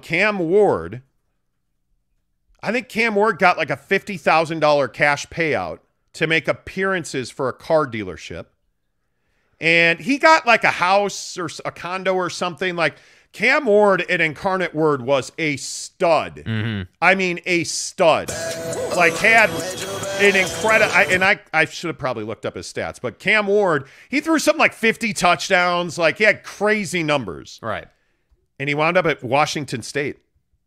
And he got like a truck. He got like a $50,000 appearance fee, like crazy NIL stuff. Almost, I want to say it's like a 6-figure NIL deal that includes a house or a condo because the guy performed on the field. It'll be interesting to see. Kenai Johnson says, with Ryan Smith and Danny Ainge being BYU alum, why not make a TV deal or stream deal with BYU networks? I don't know because that's not big enough. Bro, Cam Ward threw for 4,600 yards and 47 touchdowns and 10 interceptions in 2021. There you go. That is nuts. Yeah, look up. He got like, I'm pretty sure he was given a condo or a house. He was given a pickup truck, and he got like 40, 50 grand. It was a $90,000 package for Ward. His deal includes an apartment in Pullman, use of a pickup truck from a booster-owned car dealership, and $50,000 in cash in exchange for promotional appearances. The NIL deal allows him not to worry about transportation or housing and gives him $50K in walking around money. And yeah, the total package is worth about $90 grand. It's crazy. In Pullman, Washington. Yeah. How are we not getting that in Salt Lake City? Yeah. I'm just trying to understand that. Like, I am trying to understand that. Yeah. It is what it is, man. Let's see. Robert says Tanner Mangum ended up at Nike Air Jordan. Yes, he did. Let's see. Gabe Ledley says, can we talk about what a hotbed of entrepreneurism SLC is, though? So many of my favorite brands. Built Bar. He names a bunch. Crumble, Hey Grill, Hey. Yeah, I mean, it is. The climate in the state of Utah is incredible. I mean, like, I look at Barbecue Pit Stop. Yeah. Not just because they're an advertiser of ours, but I look at Barbecue Pit Stop. That guy, Steve at Barbecue Pit Stop, is a businessman. That is a guy who understands how to make money and do business. I'm for real. It's crazy. I look at, we've talked to a ton of these companies now. And, I look at all these different places, and it truly is, hey, one guy started a business that turned into this. It's insane. Yeah. It is insane. I just... Yeah. That's how it works. Talking with Raphael podcast. On PBS Radio. Says, good morning, a bit late to the show. How dare you? Come on, man. Be better. How dare you? Be better. So you better check yourself. Micah Hanneman from BYU alum Micah Hanneman in 20 minutes. Right here on the Monty Show, we'll ask him about NAL. Let's talk a little Utah BYU AP Top 25. So Utah's ranked 7th in the preseason AP poll. Right. You like that number? Too much? Too little? Where are you at? I mean, I think it's respectable. I mean, I think that probably 5 would have been a better number, But I mean, that's just kind of nitpicking. I think that BYU is more the conversation. Them being at 25, I thought was a little disrespectful. I think they're a top 20 team for sure. Not deep into the top 20. I wouldn't say they're they're not close to 10. But I would say, 20, 19, 18, anywhere in there would have been totally suitable for BYU. And I think that for Utah, you have this dynamic where Cam Rising is getting a lot of respect nationally. People think that he can really play, and he can. There's no doubt about it. But it's just a question of how far can he take them. So yeah, coming in at number 7, I think was totally fine. I would have preferred to see them at 4 or 5, if I'm being honest. But I think 7's respectable. Now you can play your way up to 4th, 3rd, 2nd. Like you can play your way up to that, and it starts, going down to Florida and winning that football game, which I think they're completely capable of. BYU, on the other hand, I think, as usual, it's a different conversation. I think BYU has to beat the living piss out of people to get respect. I just think they do. I think this nonsense last year about Idaho State and how you handled all that cost you some credibility, That costs you credibility. So that's why I say, when we do that watch party September 17th at Barbecue Pit Stop in Lehigh to watch them play Oregon, You can't lose by 25 to Oregon, bro. You got to beat them by, a possession or maybe even 10 points. I'd love to see that out of BYU. Yeah, Adler Harris gives us a $20 tip. Adler, I appreciate you very much. He says, keep up the good work. He said, I don't always agree with you guys, but the show is captivating. You guys know your stuff. Good work. Enjoy the tip. Thanks, Adler. Thanks, man. Appreciate you. Tyler Top says, you guys are so much better than any other morning show in Utah. You've all ruined DJ and PK for me, which is okay. Oh, appreciate that, man. Sorry, man. Boyd Lake said, had we not lost to UAB, BYU would be deserve a better preseason ranking. Well, but what am I going to say? Candies and nuts. You did lose. You did. And that's so that's the thing. While I agree with you, I do think they're better than 25. As I was just saying, I think they're probably top 20. That's what I think their true ranking is if we're just looking at football. But you can't lose to UAB. You can't have the Baylor game. Yeah. You can't do these things because you don't have the built-in advantage that a team like Utah has. For all the things the Pac-12 is not, right? Terrible conference, no distribution, totally with it. You're in a conference. You're in a P5 conference as it stands right now. That's a built-in advantage. So that's why I say I don't want to hear that you didn't beat, East Carolina by 40. I don't want to see a 10-point win against that team. I want domination. That's what has to happen. Yeah, and I think when you look at the AP top 25, I mean, obviously being 7 behind Alabama 1, Ohio State 2, Georgia 3, Clemson 4. I think one of the most overrated teams in the country is Notre Dame, and they're going to get, I think, shellacked at the shoe against Ohio State coming up to open the season. Texas A&M 6, and who I also think is overrated, and then you have Utah at 7. So I don't necessarily believe that's a bad thing. That's what I mean. They're top 5 though. Yeah, I look at the Utes, and I think the question is, what happens if Cam Rising gets hurt? I think you're in real trouble. Yeah. If Cam goes down, I don't know that you know who your number 2 quarterback is. I think that's a big one. I think that you're going to be my biggest concern for Utah.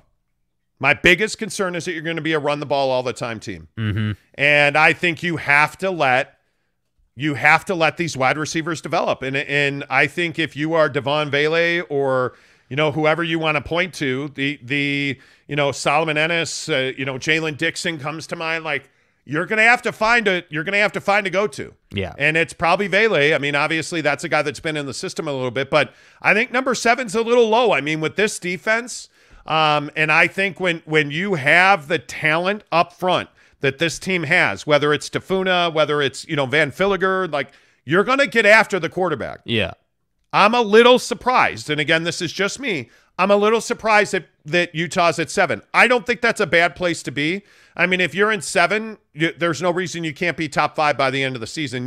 Guys are going to lose. But right? You're better than A&M and Notre Dame. Come on. I think they're better than A&M and Notre Dame. I'm interested to see what Texas A&M is. I truly am interested because I think there's a lot of questions around Texas A&M. I think it's going to be very interesting. And I think for BYU being 25, I feel like BYU at 25 is a little low. I think you're better than Houston. I don't know. Is Cincinnati – can Cincinnati do what they did last year? It's not probable. It's not even likely. Yeah. I mean, Cincinnati's at 23. Wake Forest, Ole Miss. Are you better than Ole Miss?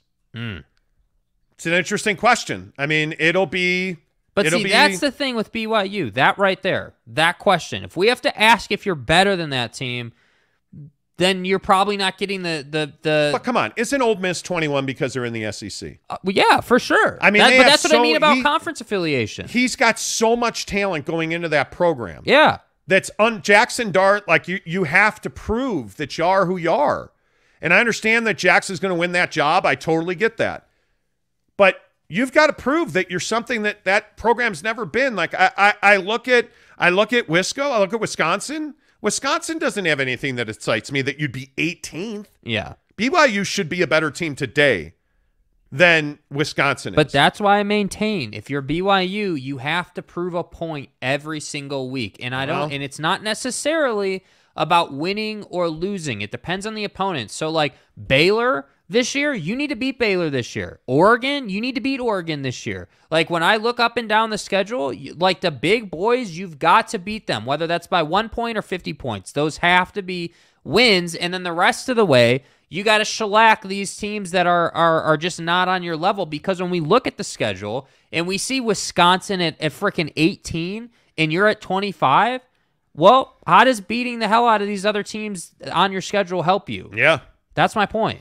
Yeah, we'll see exactly what happens here, but I mean, I still maintain both of these teams have plenty of quality wins on their schedules to prove these rankings wrong. Yeah. I think obviously the ride's a lot shorter for Utah to the top of the table. I mean, you have, but then again, I also think you've got a lot of proving to do. I don't know I don't know ultimately what Utah's offensive line looks like. I mean, I would think that, at the end of the day, Braden Daniels and company should be fine.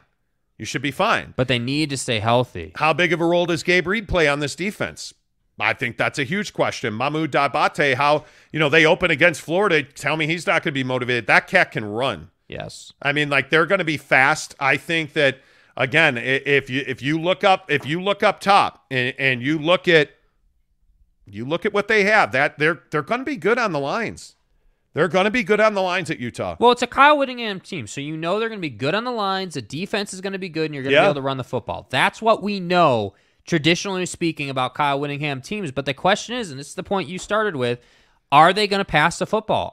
Is there going to be an over-the-top threat? And that's the question that I think remains in this wide receiver core. Who's going to be that guy that can take the top off the defense and allow you to run the ball more effectively? Because I got news for Kyle Whittingham, right? I guess I'm giving advice to everybody today.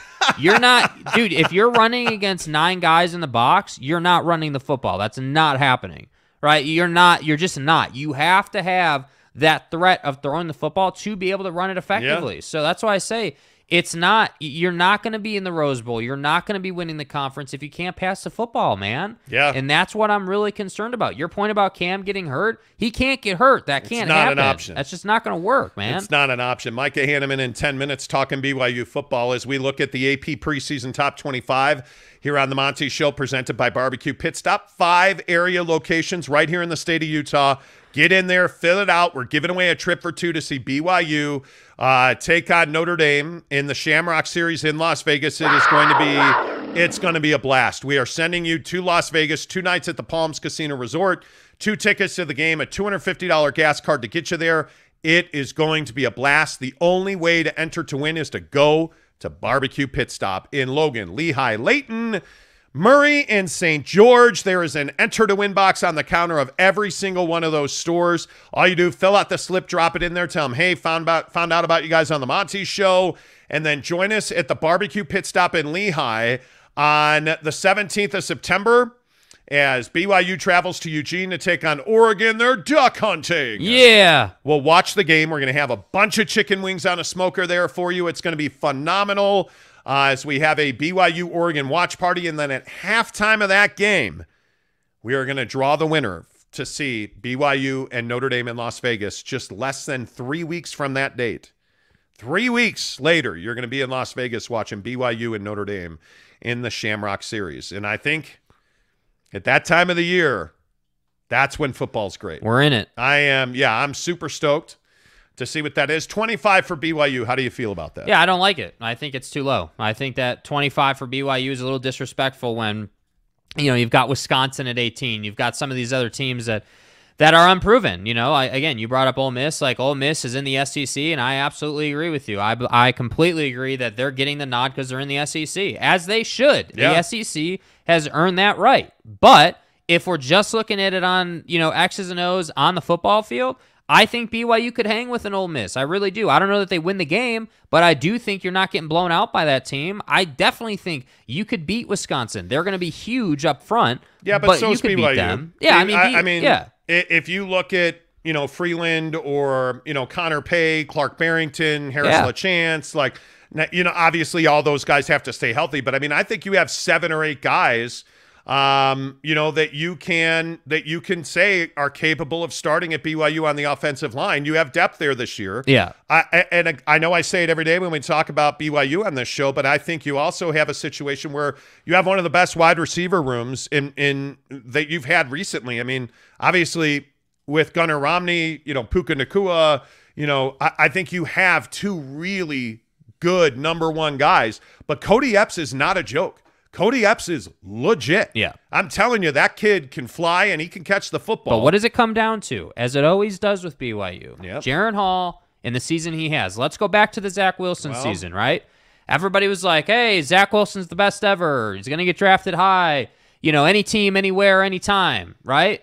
Wearing the headband. Can Jaren Hall have that same vibe? Can Jaren Hall come out and do something similar to what Zach Wilson did? Because if he does that, and then you pair him with that wide receiver room, you pair him with that offensive line, I'm telling you, man, and again, I'm not from Utah, I'm not a BYU fan, but I think this team can do some damage. This team can beat some teams that nobody expects them to beat, and that's the essence of BYU football seemingly every single year. Can you beat Baylor? Can you beat Oregon? Can you beat any of these other tough opponents on the schedule? I don't know. Are you going to beat Notre Dame in Las Vegas? I think you are, but that remains to be seen. Is Jaren Hall healthy for that game? Is the offensive line in good shape? Right? Can you run the football in BYU country? I don't know. We need to see those things. But what I can tell you is that I think BYU's schedule gives them a little bit of breathing room to start the year. Whereas for Utah, you're going down to Gainesville to play Florida. You better get it going quick because that number 7 overall ranking is going to be like 15, 16 if you lose that and you lose it in embarrassing fashion. Like if you go to Florida and you lose by like 10 or 14 points and you look bad doing it, you're going to fall quickly. But if you win that game and you show people, hey, we're the same team as we were last year, except the difference is Cam Rising has that year of experience now and is ready to go, well, now you're going to be contending in the top 5 pretty much the whole season. So I just think there's a lot on the line these first couple of weeks. Yeah, I would agree, and I think you're gonna get exposed for what you are and who you are very quickly if you're BYU. And again, I think that you are going to have to understand how good these linebackers are. Do these linebackers meet up to the expectation? Do you have a secondary that can cover? I mean, Malik Moore is going to have to be really good this year for them to have success on defense. I think he's one of those guys. And I mean, obviously, Chaz Ayu, Keenan Peely, like everybody in that front 7 is going to have to produce. For BYU to be really good, they're going to have to produce. Yeah. They're going to have to stay healthy. The lines are going to have to stay healthy. But there is no reason to believe that this defense cannot compete with anybody that they're going to see this year. And I think it's very difficult when you look at BYU. The knock on BYU has historically been that they can't compete athletically. Yeah. And that they can't run with the competition. Well, offensively, I don't think you can say that anymore. I think defensively, there are questions all over the place about, hey, how athletic can this secondary be? I think Malik Moore and Chaz Ayu are great players, but are you in that secondary constantly going to be in nickel and dime to make up for what you don't have? Mm-hmm. Because if you are, you're not going to win a whole lot of games. This defense there's going to come a time where you're going to have to play man coverage and you're going to have to win those battles. You versus me. I mean, you're with this schedule and going into the Big 12 next year. That's why I say do not overlook this season for BYU. You simply cannot overlook this season. It is so important, in my opinion. Yeah. It is so important that this team be ready to rock and roll for this season. And I know it's really easy. You're going into the Big 12, and I understand that there's a lot of anticipation leading up to that, and I understand that there are expectations. I totally get that. This season right here, right now, when you're coming out of the box with the schedule that BYU is, you've got to focus on this season right here, right now. Yeah. You cannot afford to get caught looking ahead to a year from now. Because, again, and I don't think Kalani and company are in any way, shape, or form looking past this season. But you've got kids on this roster right now who are never going to play in the Big 12. Yeah. They're never going to be part of a Big 12 football team. So you've got to win now. Yeah. Now. And you have everything to play for. You have a 2-loss season. You're going to a big bowl game. If you look across the perennial powerhouses of college football, everybody has a schedule that's got multiple losses in it. Mm-hmm. Multiple losses. Mm-hmm. Robert says BYU's O-line needs to stay healthy. Too many injuries last year. Well, Harris LaChance is no better example than that.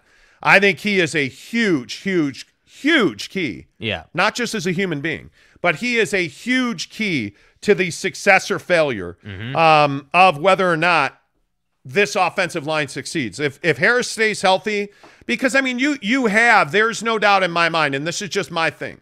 I think on this BYU offensive line, when you look up and down, and there's not a guy that's weak. Connor Pay, Clark Barrington, Harris LaChance, Joe Tukuafu. I mean, you have guys who can stand at the point of attack and deliver. Yeah.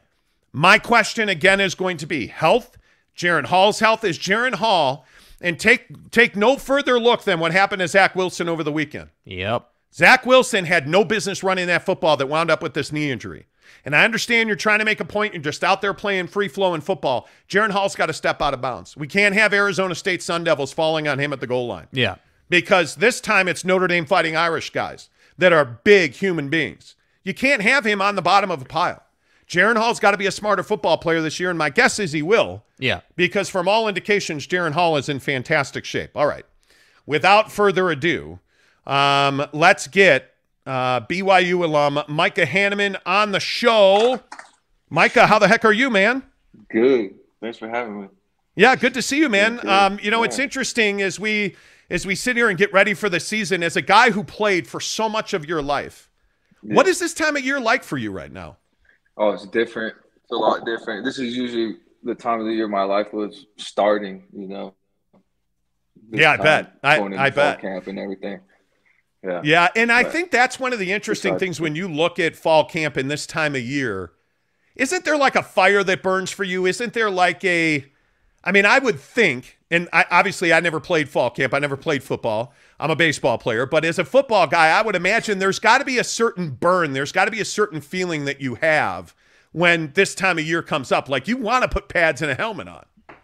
Oh, yeah, for sure. I got to hold myself back now in the public life. Gotta find different ways to relieve some of that. Yeah, I bet. Let's talk a little bit about your time at BYU, because I think one of the things that's so interesting is you were at a time at BYU where everything changed. So you play your 1 year, you go serve a mission, you come back. How different was the program when you came back? Because you were coming into this window where Bronco was going out, Kalani's coming in. So you come back from serving. How different was BYU football at that point? Yeah, so when I came back, that was Broncos last year, 2015. And yeah, that was a surprise right before our bowl game when he announced that he was leaving, and everyone's wondering, who's going to be the next coach, all that. And then there was a huge swing from the difference between the Bronco coaching staff and the Kalani coaching staff. And, pros and cons, it's hard when you have been in the same system for a couple years to make that switch, but I knew in the long run that it was going to be fine. That was going to be a good thing for BYU football. But yeah, it was a big difference. Did you miss, as we talk with BYU alum Micah Hanneman on the Monty Show, did you miss Bronco? What was that void like? Because I think we all knew that time was coming. I think it was no secret that he had looked a little bit, he had flirted a little bit, but then when it actually happens and he's not there, I mean, was there a realization? Was there a moment where you're like, man, this is a different BYU football program now? Oh, yeah, for sure. For sure. I mean, he was there for a long time. He had all sorts of systems in place, everything. He was very military style coaching, so you kind of knew exactly what you were going to get every time that you showed up that day with Bronco, and then not having any coach for a little bit and then going to Sataki where it's a lot more laid back. But obviously now he has certain systems in place that are working well. But yeah, Bronco, I really loved playing for Bronco. He did a great job of getting the most out of his players, guys that shouldn't have been as good. He made them who they were. So yeah, I think it's interesting. One of the things and I'm curious your thoughts on this, not to live in the past, but I felt like Bronco got a bad rap. I don't know, unless you played for him, as obviously you did, but unless you played for him and unless he impacted your life on the level that he impacted your life, I don't think we as media members, I don't think we as football fans truly understood, or maybe the right word, Micah, is appreciated the impact that Bronco Mendenhall had on people. Was he undervalued as the coach at BYU? I feel like from an outsider's perspective, he was very undervalued. He was a defensive mastermind, in my opinion. Like, he would call plays right into place. He was a very, very respectable coach. All the players, he had all of their respect. They might not have liked him, but they definitely respected him, and he respected his players as well. So it was cool. I remember one story of Ziggy Ansah. He tried to quit probably 3, 4 times while he was there under Bronco, and Bronco would go to his apartment, show up after he just left practice, and he definitely is like a perfect example of just the type of person that Bronco was. He would not let him quit, and he got the most out of him. Ended up working out pretty good for him too. So, but yeah. Yeah, did that work out okay for Ziggy? I think it did. Yeah. Good decision by him not to quit. Yeah. And then, so it was a different flow when Kalani showed up. When you look at how he has been, guiding BYU football, I mean, do you see progress? I mean, when as an alumni, as a guy who wore the Y on your hat for all those years, like when you look at BYU football now, has Kalani done a good job as a steward of the program? Oh yeah, 100%. Kalani, I feel like Kalani has all of the aspects that make a good head coach. He might, he has the recruiting side. He's very personable. I feel like all around, he's one of the best head coaches that BYU football can have, for sure. But yeah, and I think that's a very difficult job to take. I mean, if you think about it, and again, you were there, and that's why I'm asking you this. I think it's very rare that you have the perspective that you have. But when you look at what Kalani Sitake was asked to do, and you look at taking that job, that's not an easy job to find a candidate for, and then have a guy that's come in. And I actually give him a lot of credit. I wouldn't say it's been seamless. I think he's done a really good job building forward. I mean, that's not an easy job to do, is to be the head coach at BYU, right? Oh, no way. You have, everybody thinks that they're a part of the head coach job. So many people that, he has to deal with. And there's so many different aspects to being a head coach at BYU. People going on missions, people coming back from missions, honor roll stuff. Like, there's so many different things that other college head coaches don't have to deal with. So I have tremendous amount of respect for whoever takes on that job. And I love Kalani as well, and him and Bronco, they're so much different, but the love and respect is all the same.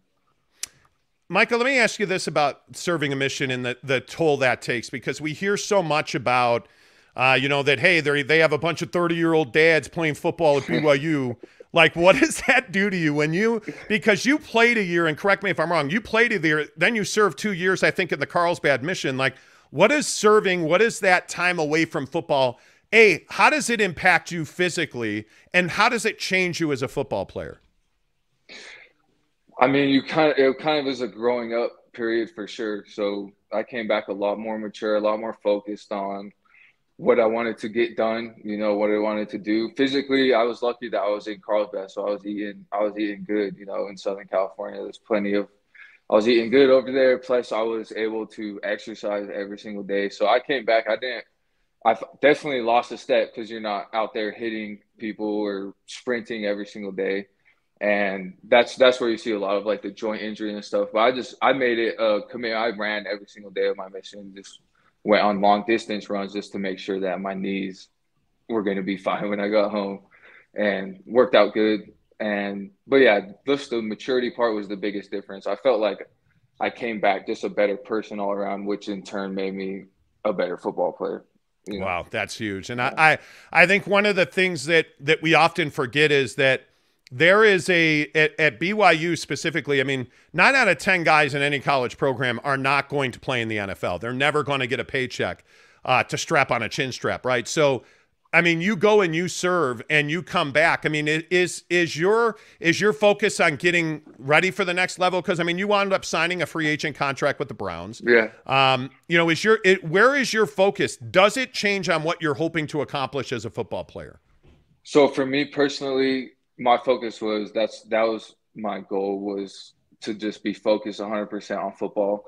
A lot of guys, though, you see will come home and their focus is they want to get married, start having kids, and then that obviously will lose focus on football, because it's really hard. Like you said, the amount of people that make it to NFL, it has to be everything. It has to be every single thing that you think about, everything that you do every day has to be all focused on football, and then throw school in there too. It's kind of hard to balance other things than football and school if that's what you're trying to do. But that was my goal, and I'm happy with what happened. But yeah, I bet you are. We're talking to Micah Hanneman. I mean, so let's talk about NIL a little bit, because listen, man, I'm a big believer that kids should have every opportunity. I mean, I feel like my perspective has always been that, you know, the institution, the NCAA, the school, I mean, they make obviously far more money than the player makes. Even still today, I think that's the case. But do you feel like NIL, name, image, likeness, NIL in college, has it worked? Do you feel like it supports the player?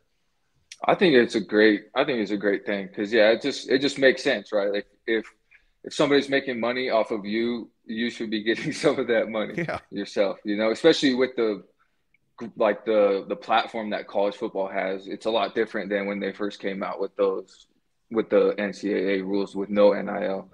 Nowadays, it's like college is pretty much like you're playing in the NFL, you know, for a lot of these big schools. So, yeah, I always thought it was funny, like, wow, they have this guy going and doing photo shoots. They have him up on the billboard for Nike, but he's not seeing any of that money, and they're making a bunch of money off him. So I think it just makes sense, and I think it's going to be – I think it's a good thing. For sure. But Micah, they get free socks, man, right? Like, I mean, the socks are all we're interested in. Yeah. Right. But, you know, the funny thing is you're a local kid. You grew up obviously here in Utah, in high school and whatnot. But the funny thing is here for me anyway, the dichotomy, the difference between what I call the pipeline at BYU that puts a guy like a Baylor Romney at Adobe, or puts all these, you know, these BYU alums into business. And the NIL deals are plentiful. Like they're, you know, Coug Connect is a group that I work with. We're going to have a BYU player on, but I can't even get a phone call with a guy at Utah. Like it is crazy to me how different Utah and BYU is. From a kid that grew up here and played football here, what were the differences for you when you were looking at those two programs? Honestly, in high school, so I committed right when BYU offered me. I did grow up a BYU fan. My dad is a big BYU fan, but obviously I was taking both of them. And at the time, BYU was always beating Utah. You know, this was back in 2010 when they were on that long streak. Yeah. And as well as I just like Nike more than Under Armour. So, but BYU, going to BYU for sure, like all those connections, there's a huge advantage to let you go on in life, meeting people that are in business. BYU does a super good job with that. So, well, that's what I was going to ask you. Now that you're outside of it, right, and now that you've become an adult who actually has responsibilities, right, outside of football and school and homework and whatnot, has that BYU pipeline helped you? Like, what is that? Give me an inside feel on that. Give me an inside perspective on that. How does the pipeline help you when you played football at BYU? How does that help you outside of football? Just honestly, even just what I see, even when people just know that I played football at BYU, it makes them open up more. It's gotten me in the door, you know, my foot in the door. Obviously, it's not going to be everything, but that connection. And BYU, they're always doing socials with different companies. Like they'll have the different companies come, we'll have a luncheon. All the players are invited to that luncheon. You don't have to go to it, but if you want to go to it, there's plenty of players that make all these connections at these type of things that BYU offers. And there's, the alumni at BYU, they're solid. They're strong alumni. They're BYU till they die, you know? So yeah.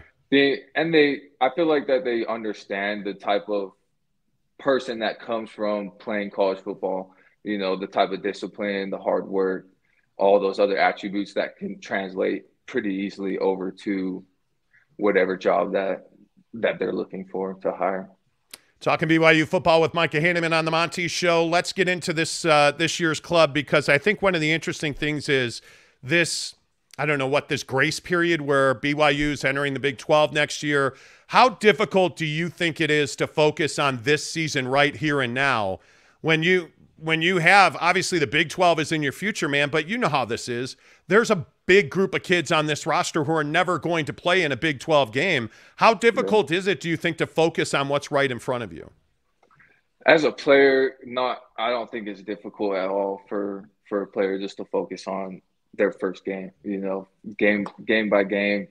The coaches always do a good job, but that is exciting. They have a tough schedule. They have a Big 12 type schedule this year, which is exciting to see. That Big 12 stuff though, that's going to be awesome. I'm looking forward to it. It's hard for me to focus on this season, but I know as a player, I have a little brother on the team. I bet they don't even talk about that in the locker room. Maybe it comes up every now and then, but they're focused on the week by week, game by game for sure.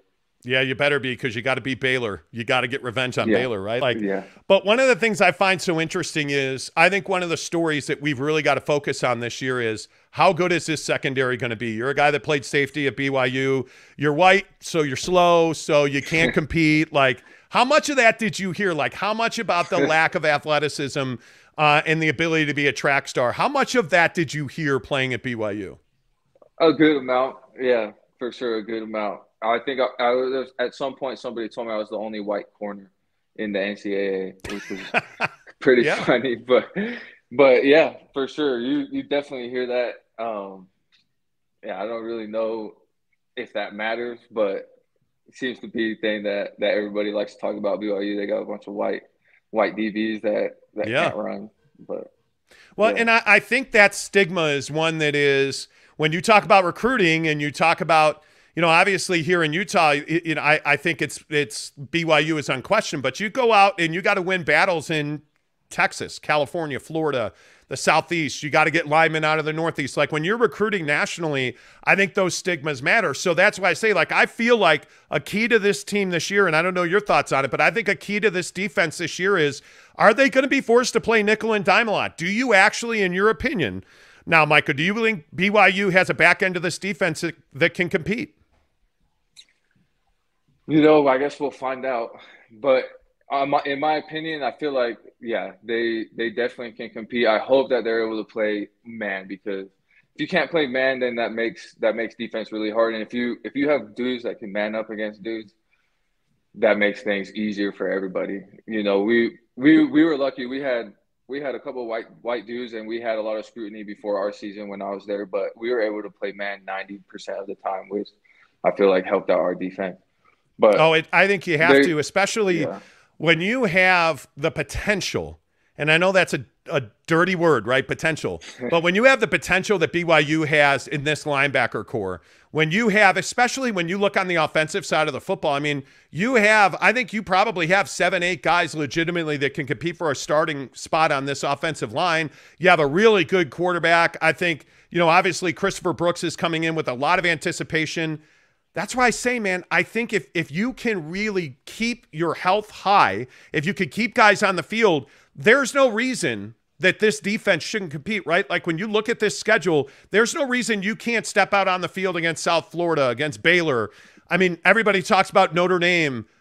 There's no reason, with the talent that this team has, Micah, I believe they should be able to step out on the field and win games just about against anybody. 100%. Yeah, 100%. And definitely that middle part, the base of their defense, the linebackers, the line is always going to be BYU's staple.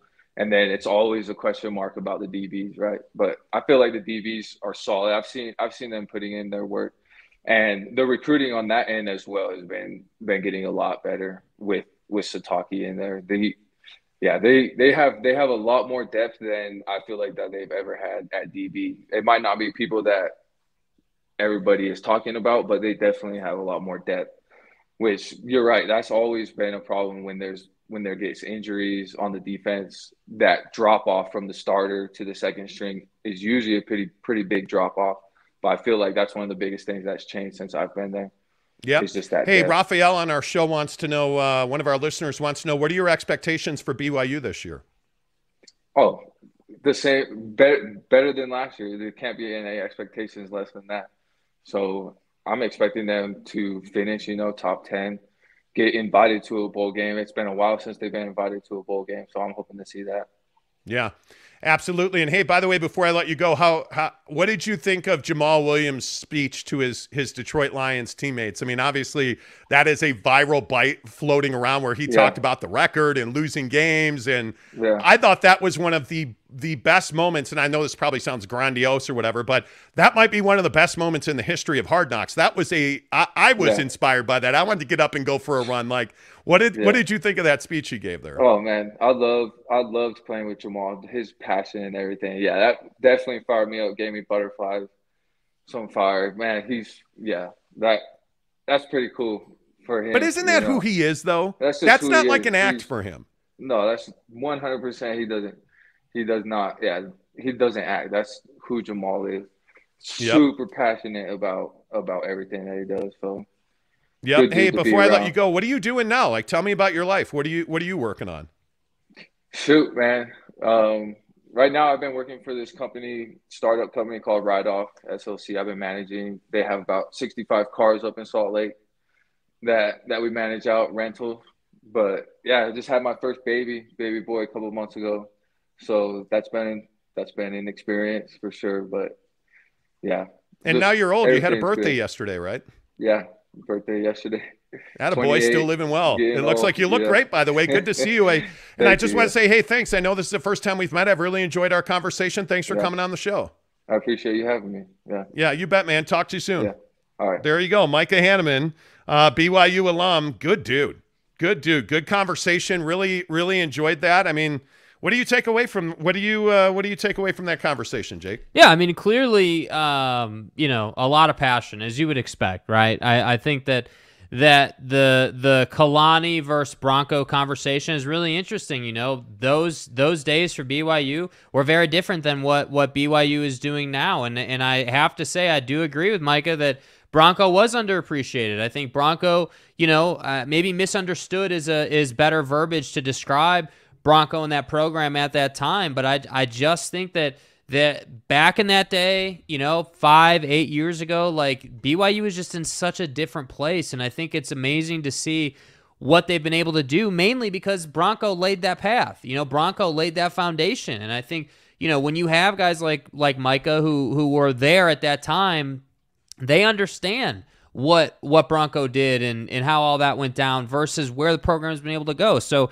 I think it's really cool when you get perspective of someone who was there at that time but now sees what the program is and can kind of bridge that gap from that side of the conversation. So yeah, I thought that was great. Riley O'Brien with a $5 tip says, shout out to Micah with love from Riley, Bobby, and Rob Terry. Great interview, Monty. Appreciate you, Riley. Thank you so much. It was fun talking to him, and I think your point about Bronco right there is hugely important. I know that Bronco is one of the most controversial figures in BYU recent history, and I do think he was underappreciated. That's why I asked that question. I think I think we all knew in the last really the last 3 years Bronco was at BYU, he had opportunities to leave, and he almost took them. And so it was not a shock when he left. It was not. And I think the uncertainty that was created by that gap that Micah talked about, like, hey, we don't have a coach right now. Yeah. We don't have a coach right now. What are we doing?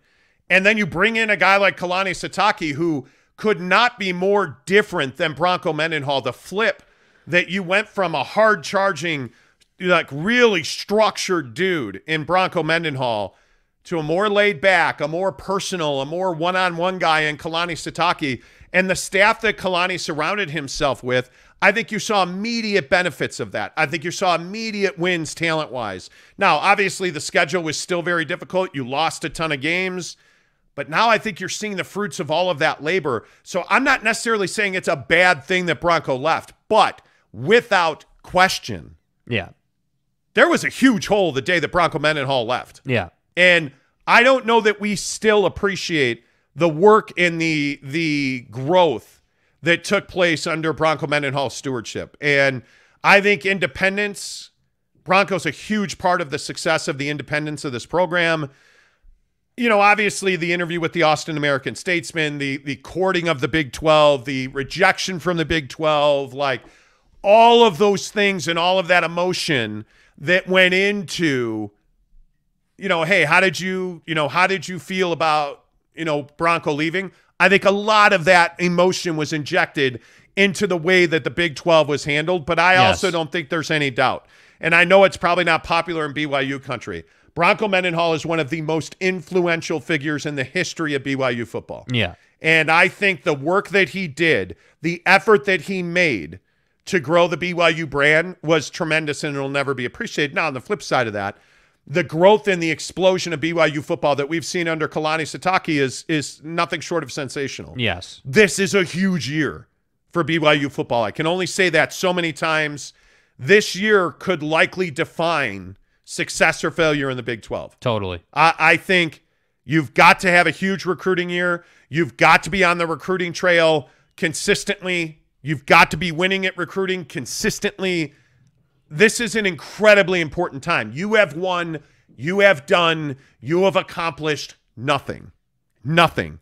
Because as far as the Big 12 is concerned, whatever you did before kickoff of next season is irrelevant. Facts. 1984 doesn't mean a damn thing to anybody in Stillwater. Correct. It means nothing to anybody in Manhattan, Kansas. It means nothing to anybody in Lawrence. Like nothing to Cincinnati, to Houston. It means nothing.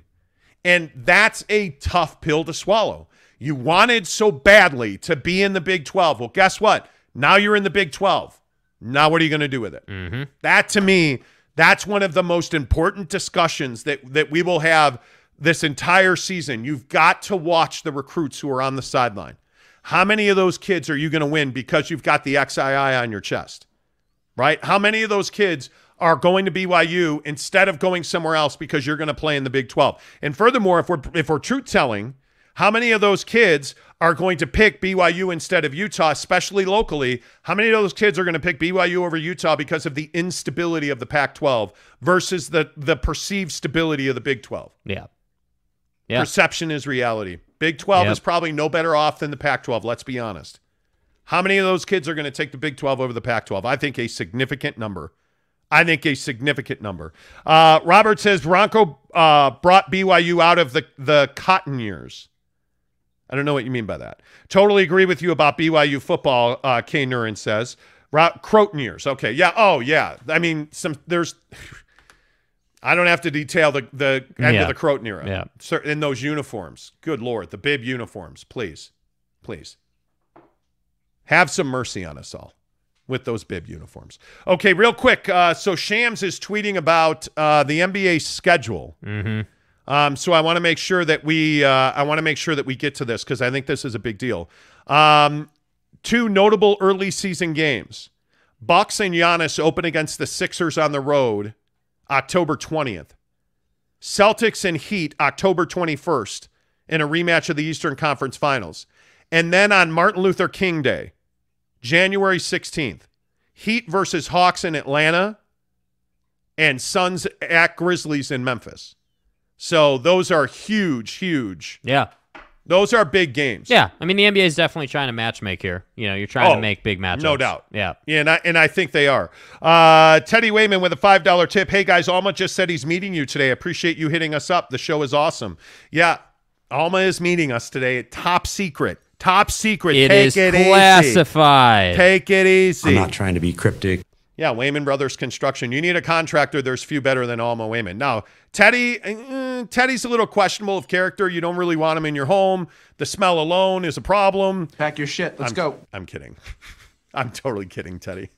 Joking with you. But, Wayman Brothers Construction, Alma Wayman and his crew have done a lot of work on my house. They don't advertise on the show, by the way, but Teddy listens. I'm telling you, you need a contractor called Wayman Brothers because they're awesome. So I guess that's it. Speaking of meeting Alma. That's it, Skippy. Pack your stuff. Yeah. Tomorrow on the show,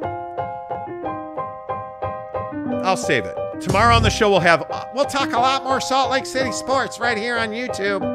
Tune in. Yeah, a lot more coming up. Tomorrow on the show, back to our normal ending. No meeting on the books. I'll have the latest on the Jazz for you because I think there's going to be an announcement this week from the Jazz that I think is really interesting. We'll see what that is. We'll see what you guys think of that. More on college football. I have no idea. Deshaun Watson. Oh, we didn't get to Deshaun today. tomorrow. Heated debate on Deshaun tomorrow. Because Jake and I are on opposite sides of the Deshaun Watson thing. Yeah. We'll talk about that. Make sure you go say hi to our friends at Barbecue Pit Stop. Any of their 5 Utah locations, Logan, Layton, Lehigh, Murray, and St. George. Enter to win the BYU drive-away. It's on the box, in the box, on the counters at all Barbecue Pit Stops. Come join us at Lehigh on September 17th. And, of course, you need mortgage advice, real estate. Call my guy, Deborah Davis at Academy Mortgage, 801-543-9666. Until tomorrow, say goodbye, Jake. Goodbye, Jake.